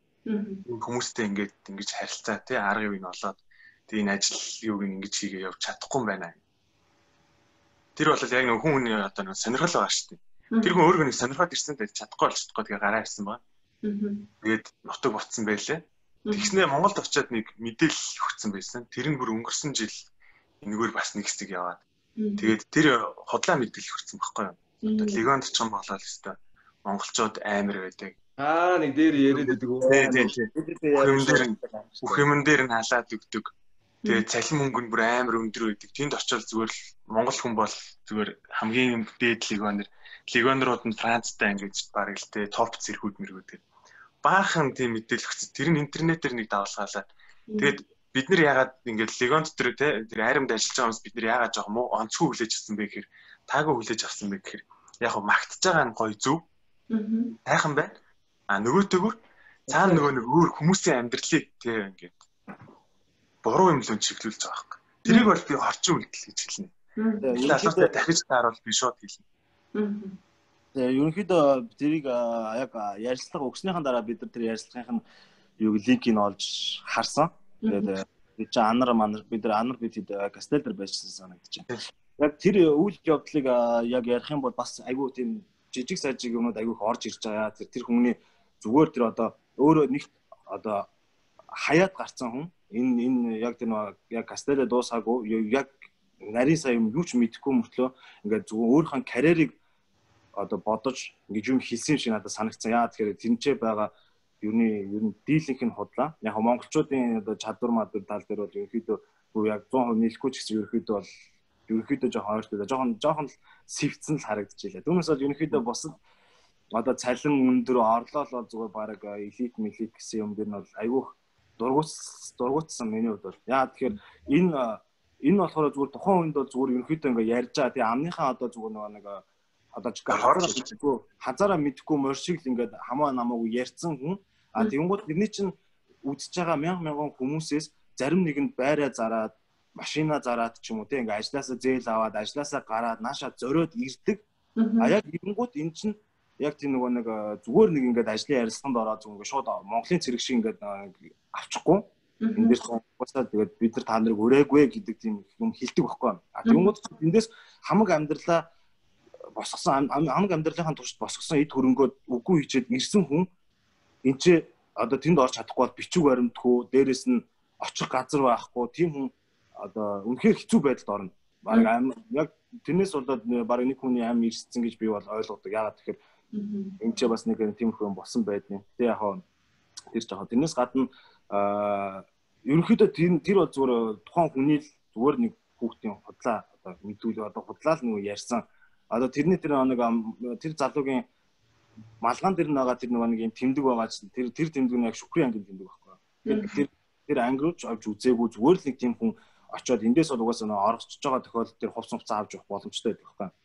Тэгвэл яг тийм талаас ингээ очиод өөрийгөө жоох ингээд нэг төвлөгсөн залуу зүгээр ингээ ажиллаа хийгээд амьдралаа ингээ босгож явж байгаа залуу зүгээр тэрний бичлэгийг үзчихэд хамаг амьдралаа үгүй юм байж хүрээд ирээд 9 хоноо алдах юм бол тэр хариуцлага ямар ч хүн дээр тогтохгүй учраас тиймэрхүү худлаа мэдүүлэлт ерөнхийдөө бити итгээрэй л гэж ерөнхийдөө. Одоо ингээд гадаадад тий Европт ингээ гадаадад гарч ажиллаж амьдарч сонирхолтой залуучууд зөндөл байдаг шүү дээ.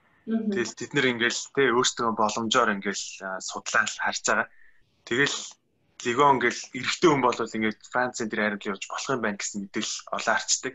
Уншсан чинь өөрсдөө Монгол хүн бол баг шууд автын байна. Тэгээд ингээд бүх юм аягүй гоё боломжтой байд юм байна. Ер нь тэгээд те зүгээр л легион дээр гоё би Монгол хүн ингээл паспортод барай өрөөд төр тэгэх юм бол чамайг ингээд инхрийлээд дээшээ өргөөд тавьчнаа гэд нэг тиймэрхүү юм ярьсан байсан байхгүй.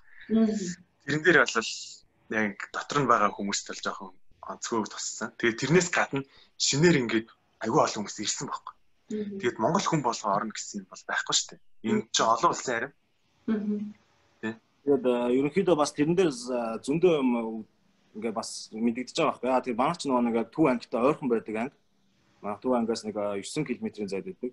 Тэгэнгүүт тэндээс гарч байгаа ингээд одоо юугаад орж тэнцээгүй хүмүүс ингээ очих газар байхгүй, буудлын мөнгө ч байхгүй, баг идэх юмнийч баг мөнгө байхгүй хүмүүс тэнцээ ингээ байж гинэ гэд ингээд фэйсбુક дээр ч юм ингээ тавигдчихдаг. Тэгэнгүүт манай ангиас угаасаа яаж монгол хүнийг одоо ингэж бас тий хаях өвдөө гэд ингээ очиод ингээ асуугаад ярингууд зарим хүмүүс нөө ийм мэдээлэлээс болоод ингээд ирсэн. Тэгээ яасан ийсэн гэд ярингууд хамаг юмаа тавиад ирсэн. Ирээд энэ чинь ингээд орох гэж зөндөө үзсэн. Тэгээ бүр сүүлийнхаа мөнгийг шавхаад ингээ гудамжинд нь хоноод тэгээд одоо ингээ хаачгаа мэдхгүй байна гэдэг жаамд манай ангийн залуучууд ер нь нэг ч биш удаа хоёр хэд удаа тохиолдож байсан. Юунгууд яг зүгээр нэг худлаан хүний амнаас тиймэрхүү юм ер нь бол бити сонсороо л гэж хэлмээр байна. Яг үндэ бол бас та нарын өөрсдөө амьдрал шүү гэдэг л бас хамаг амьдралаа тавьж бити ирээрэй л гэж хэлээ. Гадаад легионы цэргүүд 1300 еврог сарын цалин болгож авдаг гэж би сая тайтнаас уншсан. Тэгээд тусгай одоо аян цаац буюу тусгай үйл ажиллагаанд явуулаад тэрийг 3 дахилж нуулаад авдаг. Амьд атгал хийлгдэггүй. Энэ талаар нэр ярьж өгөөч. За 1300 евро бол ерөнхийдөө угаасаа Францын хамгийн доод цалингийн хэмжээ. Энэ бол бидний авдаг үндсэн цалин. Хээр явахдаа яг тэрнээс нэг өдрийн 30 еврогоор нэмэгддэг. Өдрийн 30 еврогоор тооцогддог лөө. Тэгж авдаг. Миссионд явж байхдаа өдрийн 100 еврогоор тооцогддог. Амьд даатгалын хувьд байдаг. Амьд даатгалаа бид нар бүр нэмж авдаг. Бид нар амьд даатгал, эрүүл мэндийн даатгал, бүх даатгал. Утаснаас ахуулаад ерөнхийдөө бүх юмны даатгалын цаанаас нь гаргаж өгдөг. Тээврийн хэрэгслийг хөнгөлөлтөй явдаг. Яг л цэргийн Францын цэрэг шиг. Яг уусаа Францын та ерөнхийдөө Монголын Францын өртгийг бол ерөнхийдөө мэдчихэл байгаа те.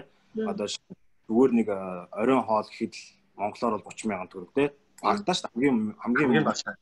Тэгэл буудал ч юм уу те одоо бид нар чинь ингээ анги дээр байж байсан хагас бүтээсээр ингээ гарна найз нөхдөд уулзсан тоглоно одоо ингээ хамт цагийг өнгөрүүлэхэд тэр чинь тэгэл 1300 евро чинь ингээ айгүй хурдан дуусах боломжтой. Яа тэр энэ чинь өртөг маш өндөртэй. Тэгэхээр одоо манай богийн байгаа байрыг одоо ингээд өөртөө түрээсэлдэг. Тэгмээд энэ байр чинь доор хаяж 300 400 евро. Дээрээс нь ус цахилгааны мөнгө нэмэгдэж орно.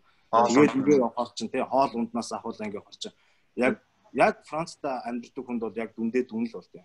Түүнээс бол яг ингээд бүр яг анги дотор амьдраад мөнгөө ингээд хав дараад байдаг бол Монгол бас юм болох боломжтой. Энэ нь тэгээд зөвхөн одоо Франц доторх амьдрал байлаа. Тэрнээс гадна ингээд тий Монголд үлдсэн одоо аав ээж ах トゥ гэр бүл гээд байгаа шүү дээ. Одоо тэрнлүүгээ бас ингээд анхаарах хэрэгтэй.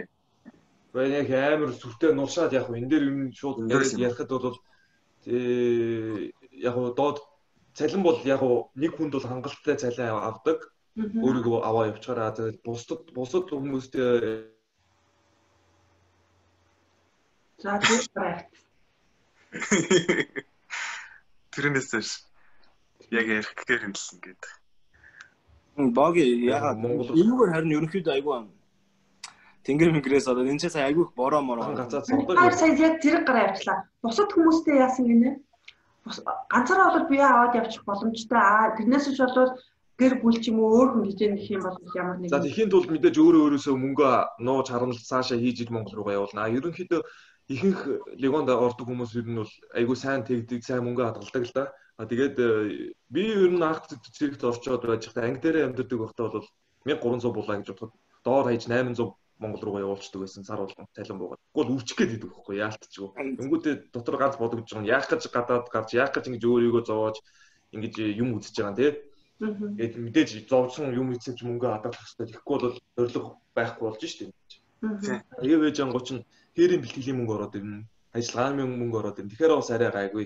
Ерөнхийдөө тэгээд ажиллаж байгаа залуучуудаас ерөнхийдөө ихэнх нь Монгол руугаа мөнгө явуулаад байр саваа авцгаагаад гэр орондоо туслаад явж байгаа юм ерөнхийдөө ихэнх нь. Одоо гэр бүл ер нь бол тийм гоё амархан амьдрал бол биш дээ. Эцэг ихээсээ гэр бүлээсээ найз нөхдөсөө ганцаараа ингээд хол байгаад ингээд зүгээр байгаад байхгүйс ингээд хэцүү ажил хийж байгаа бид нар ч бас ер нь нэг тийм амар Монголдо болоод бол нэг наашаа яг уу зориод шаардлага байхгүй яг зорж болж ин бүр зориод яг ирж байгаа бол яа би яг цэрэгт орё ингия тэгья гэд бүрэн өөрийгөө өөрчлөлт өөрийгөө бүр сориод ирээрээ тэгэхгүй бол хоёрын за нэг үзээд даалтыг гэд ирдэг хүмүүс бол тэгээ хоёрын оронд байгаа байхгүй. Тэнгүүд тэгж ирж байгаа хүмүүс байна, халагдж байгаа хүмүүс байна, хасагдж байгаа хүмүүс байна. Тэгээ бас Монголд энэ дунд чинь бас орон орны нэр хүнд гэж явдаг байхгүй яг анги дотроо. Тэнгүүд чинь бас монголчуудын нэрийг алж байгаа хүмүүс бас байна.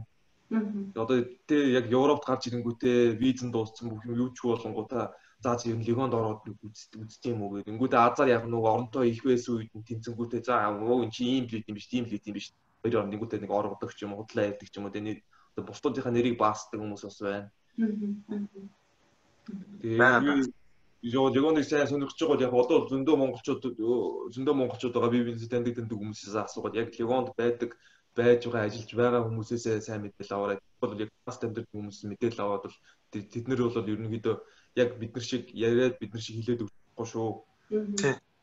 Тэгээд ер нь бол ойлгоход ингэж л ойлгох юм байна. Монголоос бол хүмүүс аягүй их мэдээлэл авч бичдэг юм байна. Гэхдээ эсвэр төвчээр гаргаад одоо тэр цэргийн алба хаагаад явах чадaltaй чадвартай гэдэг дотоод хүн үнэхээр тэр хэцүү үүрэг даалгаврыг гүйцэтгэх тийм сэтгэлийн хинхээ байна уу байхгүй гэдгийг мэдэхгүй зүгээр за 1300 евро авд юм бэ нэг шиг авчиж гээд ингээл явчихвал тэгээд миний хэлэх гээд энэ тэр л ихгүй тийм амар биш шүү, хэцүү шүү, өөрийгөө сайн бэлдээд яаж ирээрээ л гэж хэлээд байгаа байхгүй. Одоо жишээлбэл ингээл миний жишээн дээрээс ингээл харалтаа. Бэртчлээ. Хүн яг ингээл нэг тийм амар амбиц өгөөгүй байж байгаа бэртчих юм болол хэвээр нэрээ шалан дээр онд юм бэлээ. Одоо ямар ч төрөвчийн жишээн дээрээс ингээд ямар ч Франц хэлгүй байсан. Тэгээд бэртцэн, эмнэлэгт твцсэн. Хинч одоо нэг орчуулагч нэрийг гэсэн хүн бол байхгүй тийм уулан дээр. Тэгэл яг л өөрөө л ингээл аваад явах хэвээр. Би тэр эмнэлэгт төр бүр амар гайхалтай ингээд хөл гараа хугалцсан. Бүр ингээд сууг таягтай амар том гипс мипстэй үжиж оргож байгаа залуучууд зөндөө харж байсан. Тэгэл яг тиймэрхүү юм болно гэдгийг л ер нь нэлээд сайн тооцож ирэх хэрэгтэй. Юм юугаар яаж тэргэж магадгүй. Сайнаар тэргэж магадгүй муус гэж байна. Тэгээ ерөнхийдөө бас бэртэж бас байгаа хүмүүс бас байна ерөнхийдөө. Түүнээс бол бас яг сайн сүүлийн ажиллагаанд явахад яг манай ангиас, яг манай бүр салаанаас ингээд нас барж байгаа ч хүн байна. Энэ бол яг ингээд яг энэ чинь угаасаа тийм цэргийн ажил гэдэг чинь зүгээр яг тийм нэг зүгээр нэг ажил хийж байгаа гэсэн үг бол биш шүү дээ. Ерөнхийдөө ингээд эрсдэл байна, эрсдлээ дагаад ашиг байгаа ч гэсэн ашигаа дагаад эрсдэлж байгаа.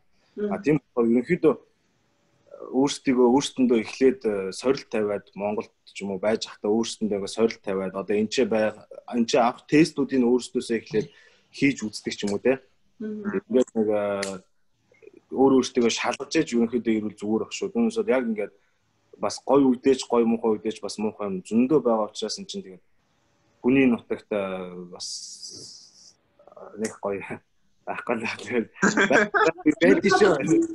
Юу нь бол байхгүй бас байд шүү. Тэрийгэ бодож ирээ. Зүгээр шууд мөнгө бодоод ирчих юм бол угаасаа хүн болгоно л за 1300 еврог 5 жилээр үржүүлээ. Тэгэнгүүтээ тэрийгэ ингээд амар хэм бодоол тэрнийхээ сэтгэл хөдлөлтөд автаа шууд ингээд гарчих юм бол тэгээд ирээд нэг 7 хоног жоохон хэцүү болчингууд нь тэр чигээрээ буцаж чадахгүй гараад одоо тэгээд юу ч хийж чадахгүй хэл мэдэхгүй үнд чинь тэгээд дээшэл ингээд хол доошоо газар хатуул болно гэж. Ер нь бол ийм юм байл л тийм Монголын боловсролын систем айгүй муу юм байна. Ингээ хараад тахлаар яасан гэхээр хүмүүс Европт бол хүмүүс өөрсдөө бүр өөрсдийн гэсэн зорилгоо болгоод за бид нар бол легионд тэгтэж очино. За эсвэл амьдарлын тэр хугацаанд тэрийг биелүүлэхийн тулд одоо тийшээ очих гэдэг нэг тийм цэг харцсан байж байгаа нөхдүүд. Тэгэл тэрнийг биелүүлэхийн тулд эсвэл одоо ямар нэгэн карьер хөөхийн тулд өөрсдийнхөө юмнуудыг төлөвлөөд явдаг. Том зорилгоо нэг зэрэг болгоод. Монголчуудын хувьд болохоор ажлын байр байхгүй байна. За сургууль сурах дээр худлаа диплом авчих гэдэг амьдарлын цаг хайрам байж байгаа тэр 4 жилийн тийм. Тэгэхээр залуус маань бол заяасаа гадагшаага гарыг гээл хаал байна, ямар л боломж вэ тэр болгоныг л хайж ин гэж би хараад байна л та. Тэгээд одоо бол маш олон залуучууд Монгол хэл гэхээс илүүтэйгээр гадаад хэлийг сонирхоод хэлээ бэлтэж байгаад гадагшлын Америк руу гарыг, айлтс үгүй, Герман руу гарыг, герман хэл бэлтээ гэл ингээл байгаа юм шиг надад харагдаад байгаа. Тийм. Тэгэхээр энэ хүү ярилцсан дээр тулгуурлаад таасаа ахаад нэг зүйлийг асууя. Одоо ирээдүйн карьераа юу гэж төлөвлөж байна вэ? Одоо эн чинь 8 жил, 5 жил ингээд цэргээр явчихсан, цэргийн хүмүүжлэр явчихсан. Ямар нэгэн хэмжээгээр хувь хүний хөгжилд бол цэргийн боловсрол ямар нэгэн хэмжээгээр орчихсон байгаа. Тэгэхээр энэ зүйлийг одоо хаашин чиглүүлэх үү, юунд ашиглах үү? Энэ ур чадварыг одоо жирийн иргэн болоод ингээд амьдрахтаа яг юун дээр ашиглахаар төлөвлөцгөөж байна вэ? За миний хувьд бол энэ бол зүгээр л амьдралын одоо үзэх хөстөө туулсан миний өөрийн амьдрал гэж би боддог. Тэгээд би ерөнхийдөө өөрийн бодлого хүм болгол өөрөө. Би бол Монголд очино. Монголд очиод одоо амьдралаа өөрийн бизнес хийгээд одоо би нэрээ Монголд очлоо гэхэд яг ажлын ихээр ажлын байр байхгүй, мэрэгжил нь байхгүй, чадвар нь байхгүй мэдэхгүй шүү дээ. Яг ясман дэр. Зүгээр л нэг гадаадны цэргийн албанд хааж исэн юм болов. Яг Монголд очиод найз нөхөд нэтрийг яг бизнес босгоод эдэн дүр хатсан байгаа тэрнгүүрээ нэг юм хийх санаатай байна. За энийг юунд ашиглах вэ гэх юм бол яг Монголд очиод цэргийн албанд орё гэж бодоход үнэндээ цалин, хангамж, туслалцаан цаанаас улсаас юуч байхгүй юм билээ. Би зөндөө судалсан. Ийм юмд нь орчвол их юм болов уу гэхээр тийм байхгүй. Юуч байхгүй юм билээ. Уус шинээр орж байгаа юм даа. Тэгээд угаасаа дээрээс нь Монголын систем чинь олон жил ажиллаж цалин өндөр авна. Бага жил ажилласан бол цалин бага авна. Тэгээд одоо Монголд юу юучгүй цэргийн албаараа дахиад яг сонирхлоороо явж болно л доо. Гэхдээ ашиг нь юу вэ? Хаана? Да би энэ ирсэн сурсан мэдсэн юм хаана яаж гарах вэ? Яг цэргийн Монголын армид намайг дуудаад ингээд өгөөч тэгээд өгөөч ийм заагаад өгөөч ингээд байгаа ийм мэддэг бол тэгэхэд бол би нээлттэй окей гэж яваад чи мөнгө төгрөг надаас би бол нэхэд их шаардлага байхгүй. Мэддэг чаддаг мó монголчуудаа зааж өгч болно. Гэхдээ би бол цэргийн айранд ажиллахгүй. Яагаад тэгэхээр хангамж нь хааны цалин төгрөг нь хүрэхгүй ямар ч амьдралын болцоо байх. Францад ер нь Европт гэхэд энэ улсын хамгийн доод цалин нэг хүнд зүгээр сарынхаа төлбөрийг төлөөд байрныхаа хоол хүнстэйгээ төв байр түрээслээд тий бүх юм өөрийнхөө даатгалыг бүх юм төлөөд цагаан амьдрах мөнгө нь үлддэг. Тэгэхээр Монголд одоо цалингийн доод хэмжээ хийдэг 350 мянган төгрөгөөр чи юу хийж чадах? Юу ч хийж чадахгүй шүү дээ хамгийн гол. Тийм болохоор ингээд ийм ялгаанууд байгаа. Энд чи ийм амьдрал үдцсэн болохоор би Монголд 2-ын оронд очиж 700 мянган төгрөгөөр ажиллах 350 еврогоор цалинжиж байжсэн. Энд чинь би буцаад 1200-аар ажилласан дээр үстэй гэж бодох чиг. Гэхдээ нөгөө талаас харангуут Монголд одоо хүмүүс том баячууд одоо бидний үеийн залуучууд айгүй мөнгөтэй яваал шүү дээ бизнес хийгээд. Бид нар яагаад чадаад байгаа юм? Би яагаад чаддаггүй? Бид нар яагаад чадахгүй юм? Би бол Окей. Чи тэгтээ сайн ингээд 8 жилийн хугацаанд янз бүрийн стаж сургалтууд хийсэн биз дээ, тий? Тий, хийсэн. Тий. Тэнцэнээс яг одоо нэг одоо социалт гарангуйтай амир хэрэг болохоор стажнууд бас байсан байл гэдэг үгүй юу? Дандаа жолооны үнэлэх байна да өөр юу байх вэ тий одоо? Дандаа комбатан хийсэн үү? Жолооны үнэлэх байна, том машины үнэлэх байна, аюултай бараа таваар зөөх ирэх нь байна одоо. Тэгээд одоо өөр чинь одоо хоёр машин гоовстай. Юу ч гэсэн. Хоёр машин. Юу аахгүй одоо биднэрт ингээд нэг одоо юу гэх юм бэ? Нэг давуу тал болох юм байгаа байхгүй. Одоо жишээ нь легионд ингэж байж байгаад тэгээ янз бүрийн хаал үзэж халуунчлууд 7-ын ажгаар янз бүрийн сургалтанд сууж байгаа. Тэрний ажгаар яг энийг ингээд албан ёсоор зөв дуусгаж чадах юм бол нэг амьдрах эрх гэх юм уу? Ажиллах эрх өгдөг шүү дээ. Тэгэнгүүт одоо чинь Монгол одоо Францын оронд те ямар нэгэн бизнес эрхэлдэг ч юм уу? Европын холбоонд ингээд бизнес хийдэг ч юм уу? Тийм боломжууд нэгддэг байхгүй. Ер нь бол тийм л дээ. Ер нь яг хэлэхэд бол цэрэгт ороод 5 жил болоод гарна гэсэн бол 5 жил болоод гарсан дээр. Үгүй нэм зурх юм бол нэмээд 3 жил зураад 8-аараа гарсан дээр. 8 жил тэгээрээ. Ягаад тэгэхээр 8 жилийн дотор чи Францын иргэнээ авах боломжтой. Хэрвээ чи сайн байвал. Хоёрт гэхэд одоо армиас 11,000 евро хүртэлх сургалтанд чам нөгөө сургадаг. Чи тэр сургалтаа өөрөө сонгоно. Их сургуульч байна. Юу ч байна. Ямар ч хүссэн сургалтаа 11,000 евроны хүртэлх сургалтанд чи сууж бол 8 жилээрээ. Үгүй их юм бол чи зүгээр насаараа нэг бүсэн карьерээ хөөгөөд легионд 20 жил болоод гарахад бол насаар чинь тэтгэврийг чинь бодоод өгөхгүй. Нэг бол 5 жил, нэг бол 8 жил, нэг бол насаараа тэнцээрээ байж карьерээ хөөгөөд. Насаараа байлаа гэсэн аюул боломжтой. 20-тэй залуу болоод 40-тэй болоод тэтгэврт гарчихна гэсэн үг байхгүй. Тийм. Тэгээд болохоор тийм эрт гаргачихж байгаа юм уу тийм? Тийм цэргийн алба болохоор 20 жилийн дотор гарна. Урд нь 15 жил байсан. Тэгээд тэр нь 17 болоод одоо ерөнхийдөө 20-21-ээр гарч байгаа. Одоо цаашдаа яаж үргэлжлэх юм бэ? Гэхдээ нэг сул тал байдаг. Цэргийн албан дээр байдаг нэг сул тал байдаг. Чи ингээл айрамд орчоод тэндээ ингээл амьдрал тасаал удаан хугацаагаар байгаал цаг нь яваалах тусам улам нөгөө нэг цэргийн амьдралдаа уусаад нөгөө нэг энгийн одоо ард амьдрал гэж ярьдаг байхгүй. Ард амьдралаас холдчихдаг. Тэр чинь яг туулаад явж байна да одоо яг ингээд цэргийн за байж мэн ярьчих. Цэргийн яадаг вэ гэхээр одоо цэргийн хуваар гэж байна шүү дээ ажлын хуваар. За өглөө 6 цагт босно, 6:10-д тэгнэ, 7 цагт ингэнэ, 8 цагт чигсаалтай. Тэгээд тийм ажлын тэдэн цагаас гээд ердөөсөө барыг өдрөөрөө цагаараа хуваар нь гарсан чи тийм хийх хэрэгтэй гэдэг. Чиний толгой ажиллах шаардлага байхгүй чи хуваараа харлаа за тэдэн цагт хийх хэрэгтэй байна. Цагаа харлаа. Би тэдэн цагаас тийм хийх хэрэгтэй гэж хийж байгаа. За тэнгууд миний хувьд жишээлбэл яг одоо би 8 жил болчихлоо. 8 жил 3 сар яг тэгээд явцсан. Бүх юм нь одоо хийх ажил нь бүгд биелэн одоо цалин байрны сар болгоныхаа тэр тэтгэх өдрөө буудаг те ямар ч тийм одоо санаа зовхон байхгүй мэддэг юмаа хийгээл яваад байгаа шүү дээ. Тэгсэн одоо би халагдаад 2 сар боллоо л доо. Яг амьдрах эрх ажиллах эрх нь бүх юм нэг хилэн усна. Тэнгүүд яг амьдрал гарангуйч бид нар чинь дөнгөж Монголоос хэрэгжүүлжингүүдээ шууд Францын цэрэгт орсон. Францын энгийн амьдралыг үзээгүй бид нар. Францд ер нь хүмүүс яаж амьдрдаг яг яавал яадаг гэдэг юу ч мэдгүй яг цэргийн амьдрал ярьсан. Одоо тэнгүүд чинь би гараад бичиг цаасны ажиллаа хөөцлийгээр хэл одоо яг бичгийн хэл гэж нэг юм байгаа. Тэр нь дутагдж байна. Ямар бичиг цаас юу байдаг вэ? Юу шаарддаг вэ гэдгийг мэдэхгүй бид нар. Тэр нь одоо яг тулж байгаа. За жишээлбэл одоо би нэг одоо цэрэгт ингээд 8 жил ажилласан юм чинь ажлаа амархан олдно гэж би цэргээс гарч байгаа шүү дээ. Тэгэхээр үгүй гэдэг. нэг яг цэргийн хашаан дотор байсан толгой маань тэрнээсээ гарч чадахгүй одоо нэг энгийн хүмүүстэй харьцдаггүй байсан дан цэргийн хүмүүстэй харьцдаг болохоор одоохондоо яг нэг боломжууд нь нээгдэхгүй байна миний хувьд. Гэтэ одоо удахгүй нээгдэхгүй л үгүй энэ бол итгэж байна. Харин тийм яхад ямар нэг юм ингээд төлөвлөө гаргаад тэрнийг яг ясхийж чаддаг болно гэдэг чинь л амар том зорилт байхгүй. Тийм үстэй тий. Тэгэл бас янз бүрийн юм тохиолдох бол одоо жишээ нь би ингээд легионд орохоос өмнө би хэлний шалгалт өгчээсэн байхгүй Германд. Тэгэхэд ингээд амар сандраал яа гээл нэг л эвгүй байдаг байсан юм аа нэг тийм паникэнд орчмор бол. Тэгээд сая легионоос гарч легионд төрч зөндөө олон шалгалт зөндөө том хүмүүстэй уулзч ярилцсан. Зөндөө олон доктор профессор эмчнэртэй уулзчихлаа. Хорондоо нартай уулзчихлаа. Тэгээ яг одоо ингээд дахиад хэлний шалгалт өгч байгаа.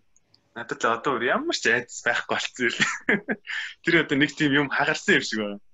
Гадаад хүнтэй ярих ойлгол санаа зовох юм уу гайгүй болчихсон юм шиг. Дэвэл дахиад аав шиж. Харин тий.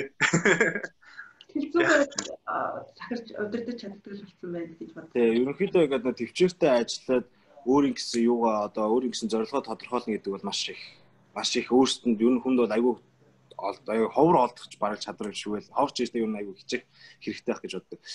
Миний хувьд бол ерөнхийдөө анх Монголоос гарахдаа бас л ялгаагүй одоо ингээд нэг ерөнхийдөө одоо Монголын сэдэвхүү гэж одоо бараг хүмүүс хэлдэг бах те. Ерөнхийдөө одоо ингээд одоогийн залуучуудын бодож байгаа сэдэвхүү нь ерөнхийдөө ингээд ажилд ороод нэг байр аваад нэг ингээд машинтай болоод ингээд амьдрын гэдэг айгүй тийм нийтлэг бод үзэлтэй бод. Хоёулаа надад яг ярьжсэн те бука. Харин тэгмүүд энэ дээр болохоор яг юм үзээд нүд тайл гэж би сайн хэлэхгүй л дээ угаас надтай адилхан маш олон залуучууд байгаа. Гэхдээ өөрсдөө ингээд нэг шинэ юмд сорж үзээсээ ингээд одоо шинэ сая би зуны амралтаараа ингээд нааш цаашаа явж байгаа. Надад айгүй тийм өөрийгөө ингээд нэг сорж үзэх айгүй тийм нэг боломж гарсан л да. Яг бид нар чинь Европын холбооны улс дотроо айгүй тийм нэг явах боломжтой. Одоо ингээд альч улсаар ингээд аялаад явах боломжтой. Тэгэнгүүтээ би сая Африкаас дөнгөж ирэнгүүтээ нэг сарын амралттай байсан. Тэгэхдээ яг нэг цүнх аваад тэгээд яг дансандаа яг 400 евро аваад за энүүгээр би 2-7 хоногийн дотор яг яаж жоохон амьдарч чадах чинь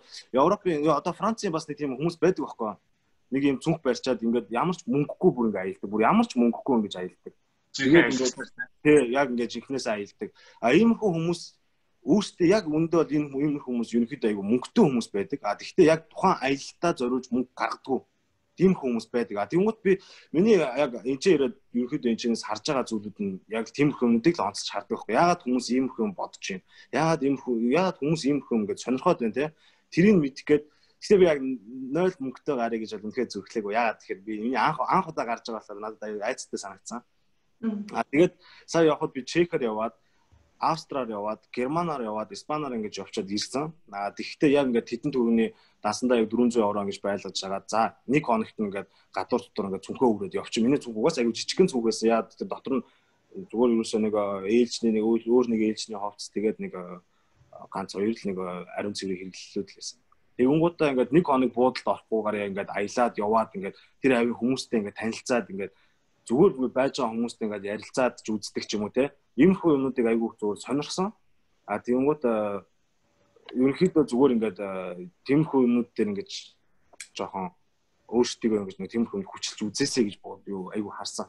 Тэгээд карьерийн хувьд ч гэсэн ерөнхийдөө ирээдүгөө бодож байгаа миний хувьд ерөнхийдөө энчээ ирээд үзэх зүйлээ үзчихлээ. Одоо эндээс авч болох юу вэ? Тэрийг аваад би дахиад цааш өөр улсууд очиж сурах гэж байгаа. Азийн одоо ерөнхийдөө Японд очиж сурна гэсэн бодолтой байгаад халагдчихад тэгээ ерөнхийдөө бас бичиг баримт энэ тэрэг хөөцөлдөх аюух ажилтай байгаа учраас тэгээ тэгэнгүүтээ тэнцээ очиод ингээд сурж байгаа. Яа тэгэхээр энэ чинь Европын одоо амьдралын хэм маягийг ингээд үзчихлээ те. Бидний хувьд бол ерөнхийдөө ингээд цэрэгт ажиллаж байгаа ч гэсэн яг ажлын хуваар ийм байд юм байна. Амралтаар гарангууд ийм байд юм байна.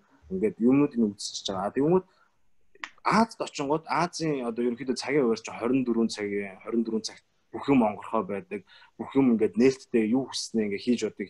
Чи ажиллаж чадчихвэл чи мөнгө олж чаддаг. Тэгмүүд Европын сэтгэхүй болохоор одоо жишээ Францын болохоор Францын одоо бодлогоч гэсэн чи ажиллаж чадахгүй одоо улс чамд мөнгө өгдөг. Чи ажиллаж байгаа ч гэсэн одоо жишээ легионд гэхэд чи ажиллаж байгаа мөртлөө одоо ингээд юу ч хийхгүй өдрийг өнгөрөөсөн чи цалингаа яалгаагүй л авдаг. Юмыг амар хийсэн ч гэсэн чи ялгаагүй л авдаг. Яг тэр хоёр хүн адилхан цалин авдаг учраас миний хувьд бол ерөнхийдөө ингээд арай тийм нэг өрсөлдөөнгүй гэж надад бол бодогддог. Яг Европ улс ямар ч өрсөлдөөн байхгүй. Тийм учраас одоо залуу хүмүүс байгаа юм чи 24 цагийн өөрийгөө ингээд те дайчлаад юунд хүрч чадхаа үзэх хэрэгтэй байх гэж миний хувьд бодсон. Яг дараагийн хэлцэлэнцийг Японд гэж байна. Тэгээ ерөнхийдөө бол Японд очиж сорно гэсэн бодлоготой байна. Тэгээ эндээс авж байгаа мэдлэг Японд очиж байгаа ингээд энэ ч бас нэг талаас ингээд карт зэшүүртэй одоо нөгөө амьдрах хэрэгтэй, нөгөө Японд очиж амьдрах хэрэгтэй. Ингээд хоёр талын юм та. Тэгээд энэ хоорондоо бас ингээд одоо бас нэг ганц нэг гаргалгаа харж байгаа шүү дээ энэ дундаас чинь. За эндээс одоо шинэ энэчнээс одоо 0-0-ийн одоо ямар ч нэг бохир цэвэр усны шугамд холбогдоогүй 0-ыг би эндээс харж байгаа. Тэнгүүт эн чинь ингээд Монголд очингууд боломжгүй зүйл биш байгаа байхгүй яг үүндээ яг Монголд яг газар хүлддэг нь л юм ихээс тэрнээс бол яг боломжгүй зүйл бол биш. Тэнгүүт энэ талаасаа ч юм уу тийм янз бүрийн юмуд ингээ хараад үзэж яхад бол ерөнхийдөө айгүйх авах юм байгаа. Эдрийг аваад ерөнхийдөө Монгол явна л гэж боддог. Яг үүндээ бол зүгээр Монголд л очиж хамтрах гэсэн тийм. Одоо Европын бараг 10 жилдээ үздэг юмнуудыг бид яг одоо сурч. Одоо яг хувийн санхүү, одоо цаг баримтлах, одоо гих мэтчлэнтэй янз бүрийн одоо юм нэг жижиг сажиг юмнууд ч гэсэн юмнууд мөртлөө гэхдээ бид нар хизээж 10 жилдээ үзэж байгаагүй байхгүй. Яг амьдрал дээр байдаг зүйл байна. Яг л нөгөө нэг социализмын үед 10 жил их сургууль хоёр үндэ яг амьдрал ямар ч хэрэг болдог юм Монголд байхгүй юм шиг байгаа. Мэдээ. Социализмын үед үзчихсэн яг тэр нөгөө нэг юм нь яг ингээд тэр чигээр одоо энэ арчилсан нийгэмд орж ирээд яг одоо универсал яг тэр форматаар ороод ирсэн. Тэгээ тэнгууд эн чинь ямар ч нөлөө байхгүй болчих жоохгүй. Яг тэгэхээр бид нар чинь гадаад гарч ирээд одоо сарын 1300 евро авдаг мөртлөө ингээд яг хувийн санхүүгээ анхандаа бол би бол 2 жилдээ бол ерөөдөө барьж чаддгүйсэн. Яа тэгэхээр мөнгөтэй болсон юм чинь. Одоо надад санаа зовхон байхгүй.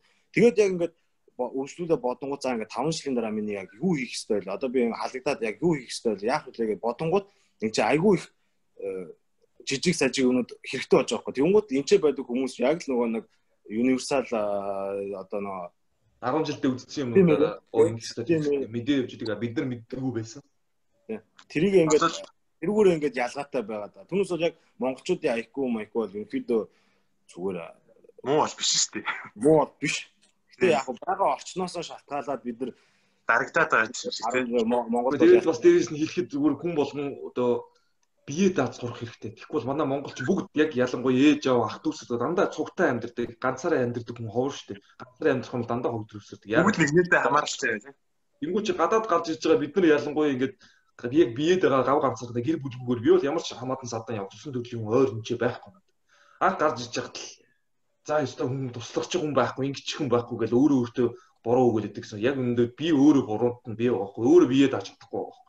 Хамгийн гол нь бие дааж сурах хэрэгтэй хамгийн гол тэр чинь маш том чухал одоо үзэл бодол суртахуун байгаа байхгүй. Тэрийг үзэж мэдэрч сурж чи цааш нь өгөх кейс тэрийг мэдэхгүй чи ээж аваа ахаа их чинь юм байна. Баян дандаа хүнээр юм хэлээд нөгөө хүн тэрний өмнөөс байх хэрэгтэй юм шиг. Тэрэн дээр ч гэсэн яг хэлээд Монголд ч гэсэн яг би байж та яг ингээл ямар нэгэн асуудал гарлаа те ингээд ийм боллоо гэд ээж аваа хэлдэг байсан. Ингээл ээж авч чийдчихдэг байсан. Тэгээд яг энэ ч ирээд ингээд бүх юм дээр ингээд яг толгоон дээр яг бүх юм толгоон дээр унаад ирэнгүүт би ингээд яг ингээд гайхаж авч. За энэ ч өөр шийдвэр гаргах нь энэ шийдвэр гаргуул зүг үү буруу гэж мэдэхгүй. Тэгээд тэнгуут яг би богитэй бас өөрт нь ч гэсэн хилцэн байсан. Тэгээд яг боги маань өөрөө энэ байж байсан болохоор өөрөө яг гац би байжсэн ганцаараа ингээд байжсэн болохоор надад айгүй их юм хэлжсэн. Тэгээд тэрэн дээр нь ингээд би ингээд яа ингээд зог туссан шиг бүр ингээд амар ингээд шоконд орж ирсэн. Яа тэгэхээр яагаад би ингээд Монголоос ирээд одоо ингээд өөрийгөө болгоно бүтээн гэж ирсэн мөртлөө энэ ч ирээд ингээд чадахгүй байгаа юм бэ гэж ерөнхийдөө нэг хэсэг бодсон. Тэгээд одоо ерөнхийдөө ингээд яг тасцсан байгаа болохоор ерөнхийдөө энийг улам цааш нь хөгжүүлээд Монголдо очоод илүү их Монголын одоо одоо бизнесийн салбарт ч байна уу эсвэл ингээд ямар нэгэн газар нэг очлоо гэхэд яг өөрөө бие даагаад хариуцлагатай тий өөрийнхөө хийж байгаа юмдаа ингээд бие дагаад тий би хийсэн юмдаа эзэн байх хэмжээний болвол илүү бас Монгол хөгжих байх гэж бодож байна. Ямар ер нь бол нийт Монгол юм хөө байж чаддаг. Юу л надаа ингээд миний харж байгаагаар бол ийм л юм л та. Ингээд та хоёрын хэлж байгаа энэ бие даах маах тий энэ зүйлсийг мэдлээ гэдэг шүү дээ. Орчлаарай хүн залгаа. Энэ болохоор яг нэг гадаадад гаширцаа оюутан болж байгаа эсвэл ажлын гэрээр явж байгаа ч юм уу. Хүн болгонд яг энэ зүйл яг энэ мэдрэмж төрдөг баг. Хамаг юм ингээл хамаг ачаад толгойд тэр нуурын дээр өштэй. Тэгэл байрны төлбөр, юуны төлбөр гэл ингээл. Тэгээ гадаад болохоор амар төвхтэй хэцүү. Бүх юм цагийн хуваарийн дагав ядчих.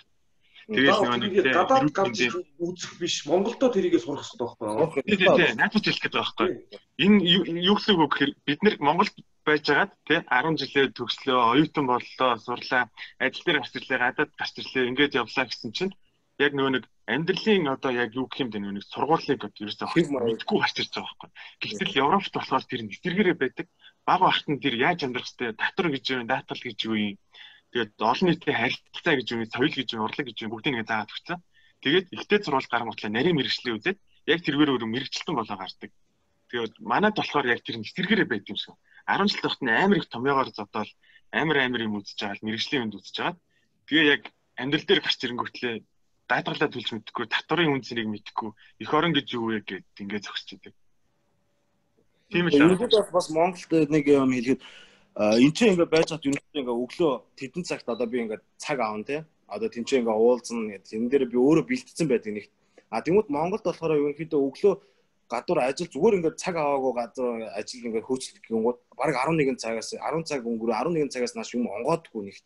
Онгоосон байлаа ч гэсэн ороод ингээд үүшлээд юм ингээд хийх гэхээр бас тэр нэг айгүй хүндрэлтэй санагддаг. Ягаад тэгэхээр тэрийг хариуцсан одоо хариуцж байгаа дарган ч юм уу те тим дээр ажил дээрээ бас нэг анхаардаггүй ч юм уу те. Одоо хариуцлага айгүй багтай болохоор ер нь бол сайн байхгүй гэж бодож байна.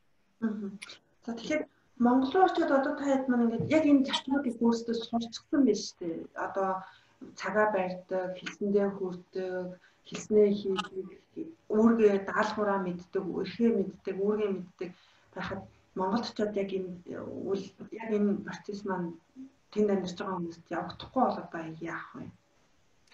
Наадэр ч яг тэгсэн. Монгол явсан байхгүй. 19 онд нэг Монгол явсан. Тэгсэн чинь эхлээд би ингээд нөгөө машин шиг ингээд барьж байгаа яг энтгэх шиг ингээд ярьж байгаа шүү дээ. Ингээд за ингээд одоо тий дохоогоо өгөөд ороороо гэж ингээд тайлбарж майлбарлаад. Тэгэл яг 7 хоноо яг ингээд жоохон буурд юм бэл яалж гэнэ баазаа дагаад одоо нөгөө нэг яг одоо олонхоо дагаад. Тэгэхээр ерөнхийдөө тэрэн дээрээ бас нэг үлгэр дуурайллыг өөрөө бас эхний ээлжинд гарах хэрэгтэй байх гэж бодож байна. Тийм болохоор ерөнхийдөө ямар нэгэн одоо бүр тийм нэг амар тийм дом дарга марга биш байлаа ч гэсэн эргэн тойрныхаа хүмүүстэй эргэн тойрныхаа найзуудтай ингээ ярилцаа тий за манайхаа ийм шүү тийм шүү гэдгээ ерөнхийдөө ингээ айгүй тийм зүгээр ойлгуулвал монголчууд айгуусаа ойлгодог. Ерөнхийдөө монголчууд ихэнх л зүрүүд хүмүүс байдэн шүү дээ. Ерөнхийдөө ингээ жоохон загнаад хэлчихэнгүүт нөгөөдөл нь чи намайг загналаа чи баг намайг дээрлэхэд байна ч гэдэг юм уу юм хэм талаас нь хараад ярьцдаг. Тэгхгүйгээр ерөнхийдөө ингээ найз нөхдийн хуваар тий за манайхаа ийм шүү одоо бид нар өөрсдөө ингээ аялалд явах гэж байгаа одоо яг бүм хумаа бэлдээд яг тэдэн цагаас ингээд уулзъя ингээд яриад эхлэнгүүт тэр хүмүүсийн бас хандлага нь өөр байгаа байхгүй. Тэгэхээр бас харьцаанаас харьцаа үүснэ гэдэг шиг өөрсдөө ч гэсэн юмдаа бас ингээд нэг өөр юмсыг хандаа тий найз нөхдөдөө ингээд гой уулзж байгаа ч гэсэн ингээд нэг хар яар хийгээд ах юм байхгүй гой ингээд тайлбарлаад аим юм үтсэн ингээд ингээд өнгөрөөдөх шаардлага байхгүй ерөнхийдөө зүгээр ингээд нэг одоо шинэ нэг юм иймэргүүд төгч байгаа шүү манайхаа гэдгээ ерөнхийдөө бол. Гэтэ ерөнхийдөө миний харсанаар 2000-аас хойш оных юм бол айгүй бас гоё бие авч явж чадчихлаа миний хувьд бол. Бас 2000-аас хойш гэлтгүй ерөнхийдөө баг 90 оноос хойш айгүй гоё залуучууд байгаа. Тэднийг ерөнхийдөө хараад за иймэрхүү залуучууд байгаа юм чи би ч яагаад гадаадд ирсэн мөртлөө эдгээр шиг ингээ гоё бие авч яваад гоё ингээ бусдаа үлгэр дөрөөл те одоо нийтийнхээ одоо нөгөө нэг одоо олонх одоо юу гэх юм олонхынхаа нөгөө нэг юуг жишээ байгаа. Тэгээ жишгийг ингээд нөгөө өөр тал руу хандуулахыг хүсдэг байхгүй одоо ингээд гадаадд амьдарч байгаа гой ингээд нөгөө нэг инфлюенсер ч юм уу ингээд янз бүрийн хүмүүс ингээд байдаг шүү дээ. Одоо интернетээр одоо 21-р зуун хүн болвол интернет. Тэдрээс ингээд авах юмаа гоё авчаасаа л гэж би айгүй хүсдэг. Яа тэгэхээр тэрийг авлаа гэд алдах юм байхгүй шүү дээ. Яа тэгээ энэ чинь айгүй гоё ихгүй хүн амьтанд харагдсан ч гэсэн хүн амьтанд хийсэн ч гэсэн ингээд хилсэндээ хүрдэг ч юм уу иймэрхүү байвал бас айгүй зүг байх гэж бодож байна. Хариуцлага байхыг аюу хүсэж байна. Ерөнхийдөө ингээд миний тавих асуултууд бол дуусч байна. Та хэд маань одоо Европ руу ирж байгаа залуусаа захиж хэлэх зүйлүүд бол юу вэ? Одоо тэгээд ерөнхийдөө хичээл зүтгэлтэй байгаад бидний одоо ерөнхийдөө бидний үе ирж байгаа шүү залуучуудаа. Тэгээд ерөнхийдөө одоо бараг 1990-ад онд бол гадаад гарсан хүн бол нэрээ хэдэн зуун хүн байсан байх гэж бодож байна. Одоо бол бараг хэдэн 100 мянгаараа тооцогдож байгаа. Тэгэхээр энэ олон залуучууд нэр дээрээ тий ерөнхийдөө Монголдо бас өөр өөрсдийнхөө гэсэн чадвараар өөр өөрсдийнхөө гэсэн одоо үзэл сурталлыг гой Монголдо оруулаад ингээд байгаасаа би гадаад Монголоос гараад гадаад руу ирж байгаа хүмүүст хандаж хэлэхэд хийж байгаа бол битээ зөвхөн бай. Угаасаа ямар ч хүн аль ч улс оронд амьдрах боломжтой. Хамгийн гол нь зөв сэтгэл зүйн хувьд өөрсдийгөө сайн бэлтгэх хэрэгтэй гэж миний хувьд байна. Наа миний талаас бол болно гоё болж л таараа. Өөртөө сайхан хичээгээд явчих бол болохгүй юм гэж байхгүй. Угаасаа болохгүй юм гэж байхгүй гэдгийг биеэр үзсэн явж байгаа хүмүүс өндөө байгаа болохоор болж л таараа. Юу вэ? Яг нэг ингээд гадаадад гарч ажиллаж амьдрыг гэсэн хүсэлтэй байгаа бол яг тэрэндээ таарсан тийм том зорилготой байх бас хэрэгтэй байна. Одоо жишээ нь бид нэр ингээд ярианы хамгийн ихэнд ингээд легионд ирсэн талаар ярьж байгаа. Бид нэр тэгээ өөрсдийнхөө дуртай юм хийж байгаа, өөрсдөө сорий гэж ирсэн бааш. Яг тэр шиг тэгээ гадаад гарч сургууль зурээ ингээд ажиллаж үзье. Ингээд олонний газар ингээд явж үзье. Өөрийгөө хаана явж байгааг мэдээ гэж ирж байгаа залуучууд байгаа шүү дээ. Бид нэр ийм гоё хүсэл мөрөөдөлтөй байгаад тэрэндээ таарсан том зорилготой тий. Одоо би энэ сургууль руу л орно гэж юм. Эсвэл би тэр хотод амьдрнаа л гэдэг юм. Тэнгүүтлээ яг тэрнийхээ төлөө ингээд тууштай тэмцэхээр нэг тийм том зорилготой ирэх юм бол ажгүй юм шиг санагдаад байна. Бас нэг нэмээ хэлчихэд юу байна? Зөв их усүрээс одоо мэдээлэл хангаараа гэж юу н хэлмээр байна.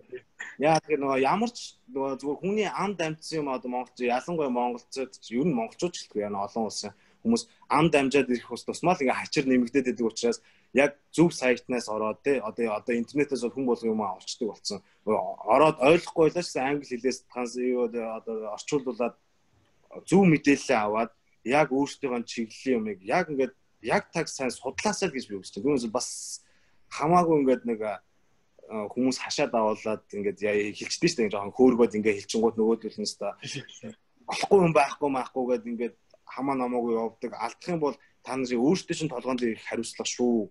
Ерөнхийдөө зөв мэдээлэл зөв газраас хэрэгтэй юм хэрэгтэй газраас өөрсдийнхөө төлөө аваарай л гэж хэлээ. Тэгэхээр 7 хэмжиж нэг өгтлөөр их орон шиг сайхан юм байхгүй. Тэ? Шүү юм. Гагцаа болоод сайхан зоригтой. Хийвэл бүүе айвал бүхий. Хамгийн гоё зорилго болоод тэгээд хамгийн эцсийн зорилго болоод яг гадаад уулах гэх юм уу те. Одоо ямар нэг оронд очих бол биш шүү л гэж хэлмээр байна.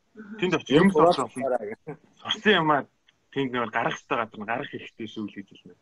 Юм аваад буцаарай гэдэг. Энд тэнд очиод суусан газараас шараанууд татгаад.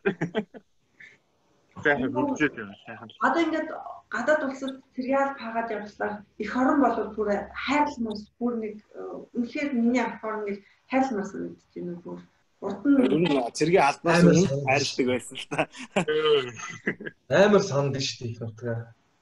Амар сан үгүйсэн болохоор угаасаа Монголын цэргийн үнц нь ялан бас Монголын нэг цэрэгт чинь түүх мөнх үзэж байгаа ингээд ийм тэгээд юмуд яг тэр түүх мөнхөө ингээд сонсоор ер нь бол Монголын цэрэгт яваад үзээсэй залуучуудаа бас хүний нутагт гарахаасаа өмнө те залуучууд ялангуяа өөрсдийнхөө Монголд одоо ээж аваасаа бүр нутгаасаа гараад үзсэн одоо яг өөрсдийнхөө байга газар өөрсдийнхөө чадлыг нэг сориод үзэрэг.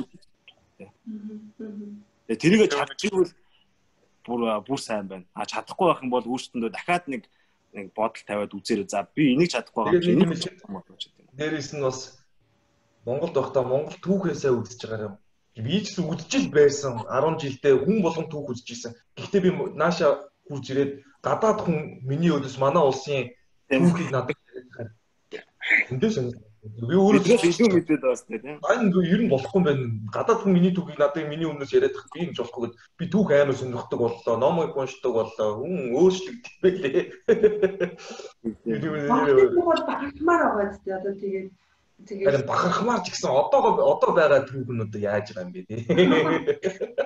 Нэг өөр Монголын түүх чинь Монголын түүх гэж яриад Монгол улс нь өөрөө одоо болвол яг түүх болчиход байна л да. Яг одоо ямар байгааг хинч мэдэхгүй, ямар ирээдүйдээ байгааг нь бас хинч мэдэхгүй. Зөвхөн түүхний хичээл дээр хальт үздэг болчиход байгаа юм. Тэгээд тэрээс суултын албанд хэрэгтэй хэрэггүйнүүд мөрөн хааж байгаа яг яасан ингэхтэй тэгхтэй гэсэн юм да заач дууган бол монголчуудын айко майко ухаан бүлгээ ухаан биеийн хөгжил басан зовдох чадвар нь сайн штэ. Өөрөөсөө гэсэн одоо тийм зорилгоо миний хувьд ч гэсэн ер нь айгүй том зорилго байдаг, бүр маш том зорилго байдаг. Гэхдээ энэ дээр ингээд бас жижиг сажиг юмуд оруулна, ингээ хүн амьтантай хамтран тэр хүмүүстэйгээ ингээд яг заавал заа гэдэг хүмүүстэйгээ амар гоё байдаг. Тийм болохоор өөрөөсөө яг тэрийг өөрчлөх хэрэгтэй. Миний хувьд бол боддог. Би нэг юм асуугаадах юм да. Залуучуудад та нарт өгөх зөвлөгөө нь юу? Ер нь шууд нэр яг би өөрийнхөө үзэл бодлыг хэлж чинь энэ дээр яг ээж аав нь хүүхдүүдийг эхлүүлэхэ бол. Одоо хүүхдээ энэс дутгааргүй явчих юмсан энэс дутгааргүй үгүй байхгүй. Харин багаас нь жоохон чанга өсөх хэрэгтэй. Тэгжиж тэр хүн чинь эр хүн болно гэхээс эрхлүүлээд авах юм бол эр хүн болохгүй шүү дээ. Эсвэл ер нь үнээс дутаахгүй явчих юмсан үнээс дутахгүй босчих юмсан гэж боддог. Тэр бодлоо одооноос нь авч хайх. Хүн болгон тэгдэг үстэй монголчууд. За энийг би хүүхдийг ингэчих юмсан үнээс дутах. Одоо наад үйл бодлоо бүгдийг нь авч хайх. Ганц юмдаа энтер гэлээ. Тэр үйл бодлоо. Яг Монголын одоо ажиллаж байгаа амьдарч байгаа залуучуудад ер нь гэж хэлэхэд нэрээ яг бас жоохон яг хүүхдэрээ л байгаа юм шиг санагддаг. Тэгэхээр ямар нэг юм бол найзтайгаа ярина. Заавал ингэн эсвэл нэг асуудал гардаг ирэнгөө шууд ингээ арх уугаа шоудаа тэр стрессээ гаргаж. Яг үндэ тэр стресс гарч байгаа байхгүй. Зүгээр тэр нөгөө нэг тухайн үед болж байгаа процессыг зүгээр марцсан. Үй тухайн үед болж байгаа процессыг зүгээр мартчихж байгаа гэхээс маргааш нь тэр асуудал чинь дахиад ороод ирнэ. Тэгэхээр тэр асуудлыг зүгээр яг нүүр туулаа те. За энэ асуудлыг би шийдчихье. Зүгээр хийгээл үзэх хэрэгтэй. Түүнээсээ зүгээр ингээд за би ингээ хараад хүлээгээд хин нэг нь надад туслана гэх юм хинч тийм байхгүй. Тийм байхгүй. Угаасаа одоо Монголд яг ээж аав нэгээл хүн амьтанд руу яриад тэрийг ингээл наануу цаануу арын хаалган малгар ингэж явдгаар одоо тэрийг бойлох хэрэгтэй. Та нар өөрсдөө тэрийг болж ийж дараагийн хүмүүсийг тийм бие даах хөдөлгөөнөл одоо шилжнэ.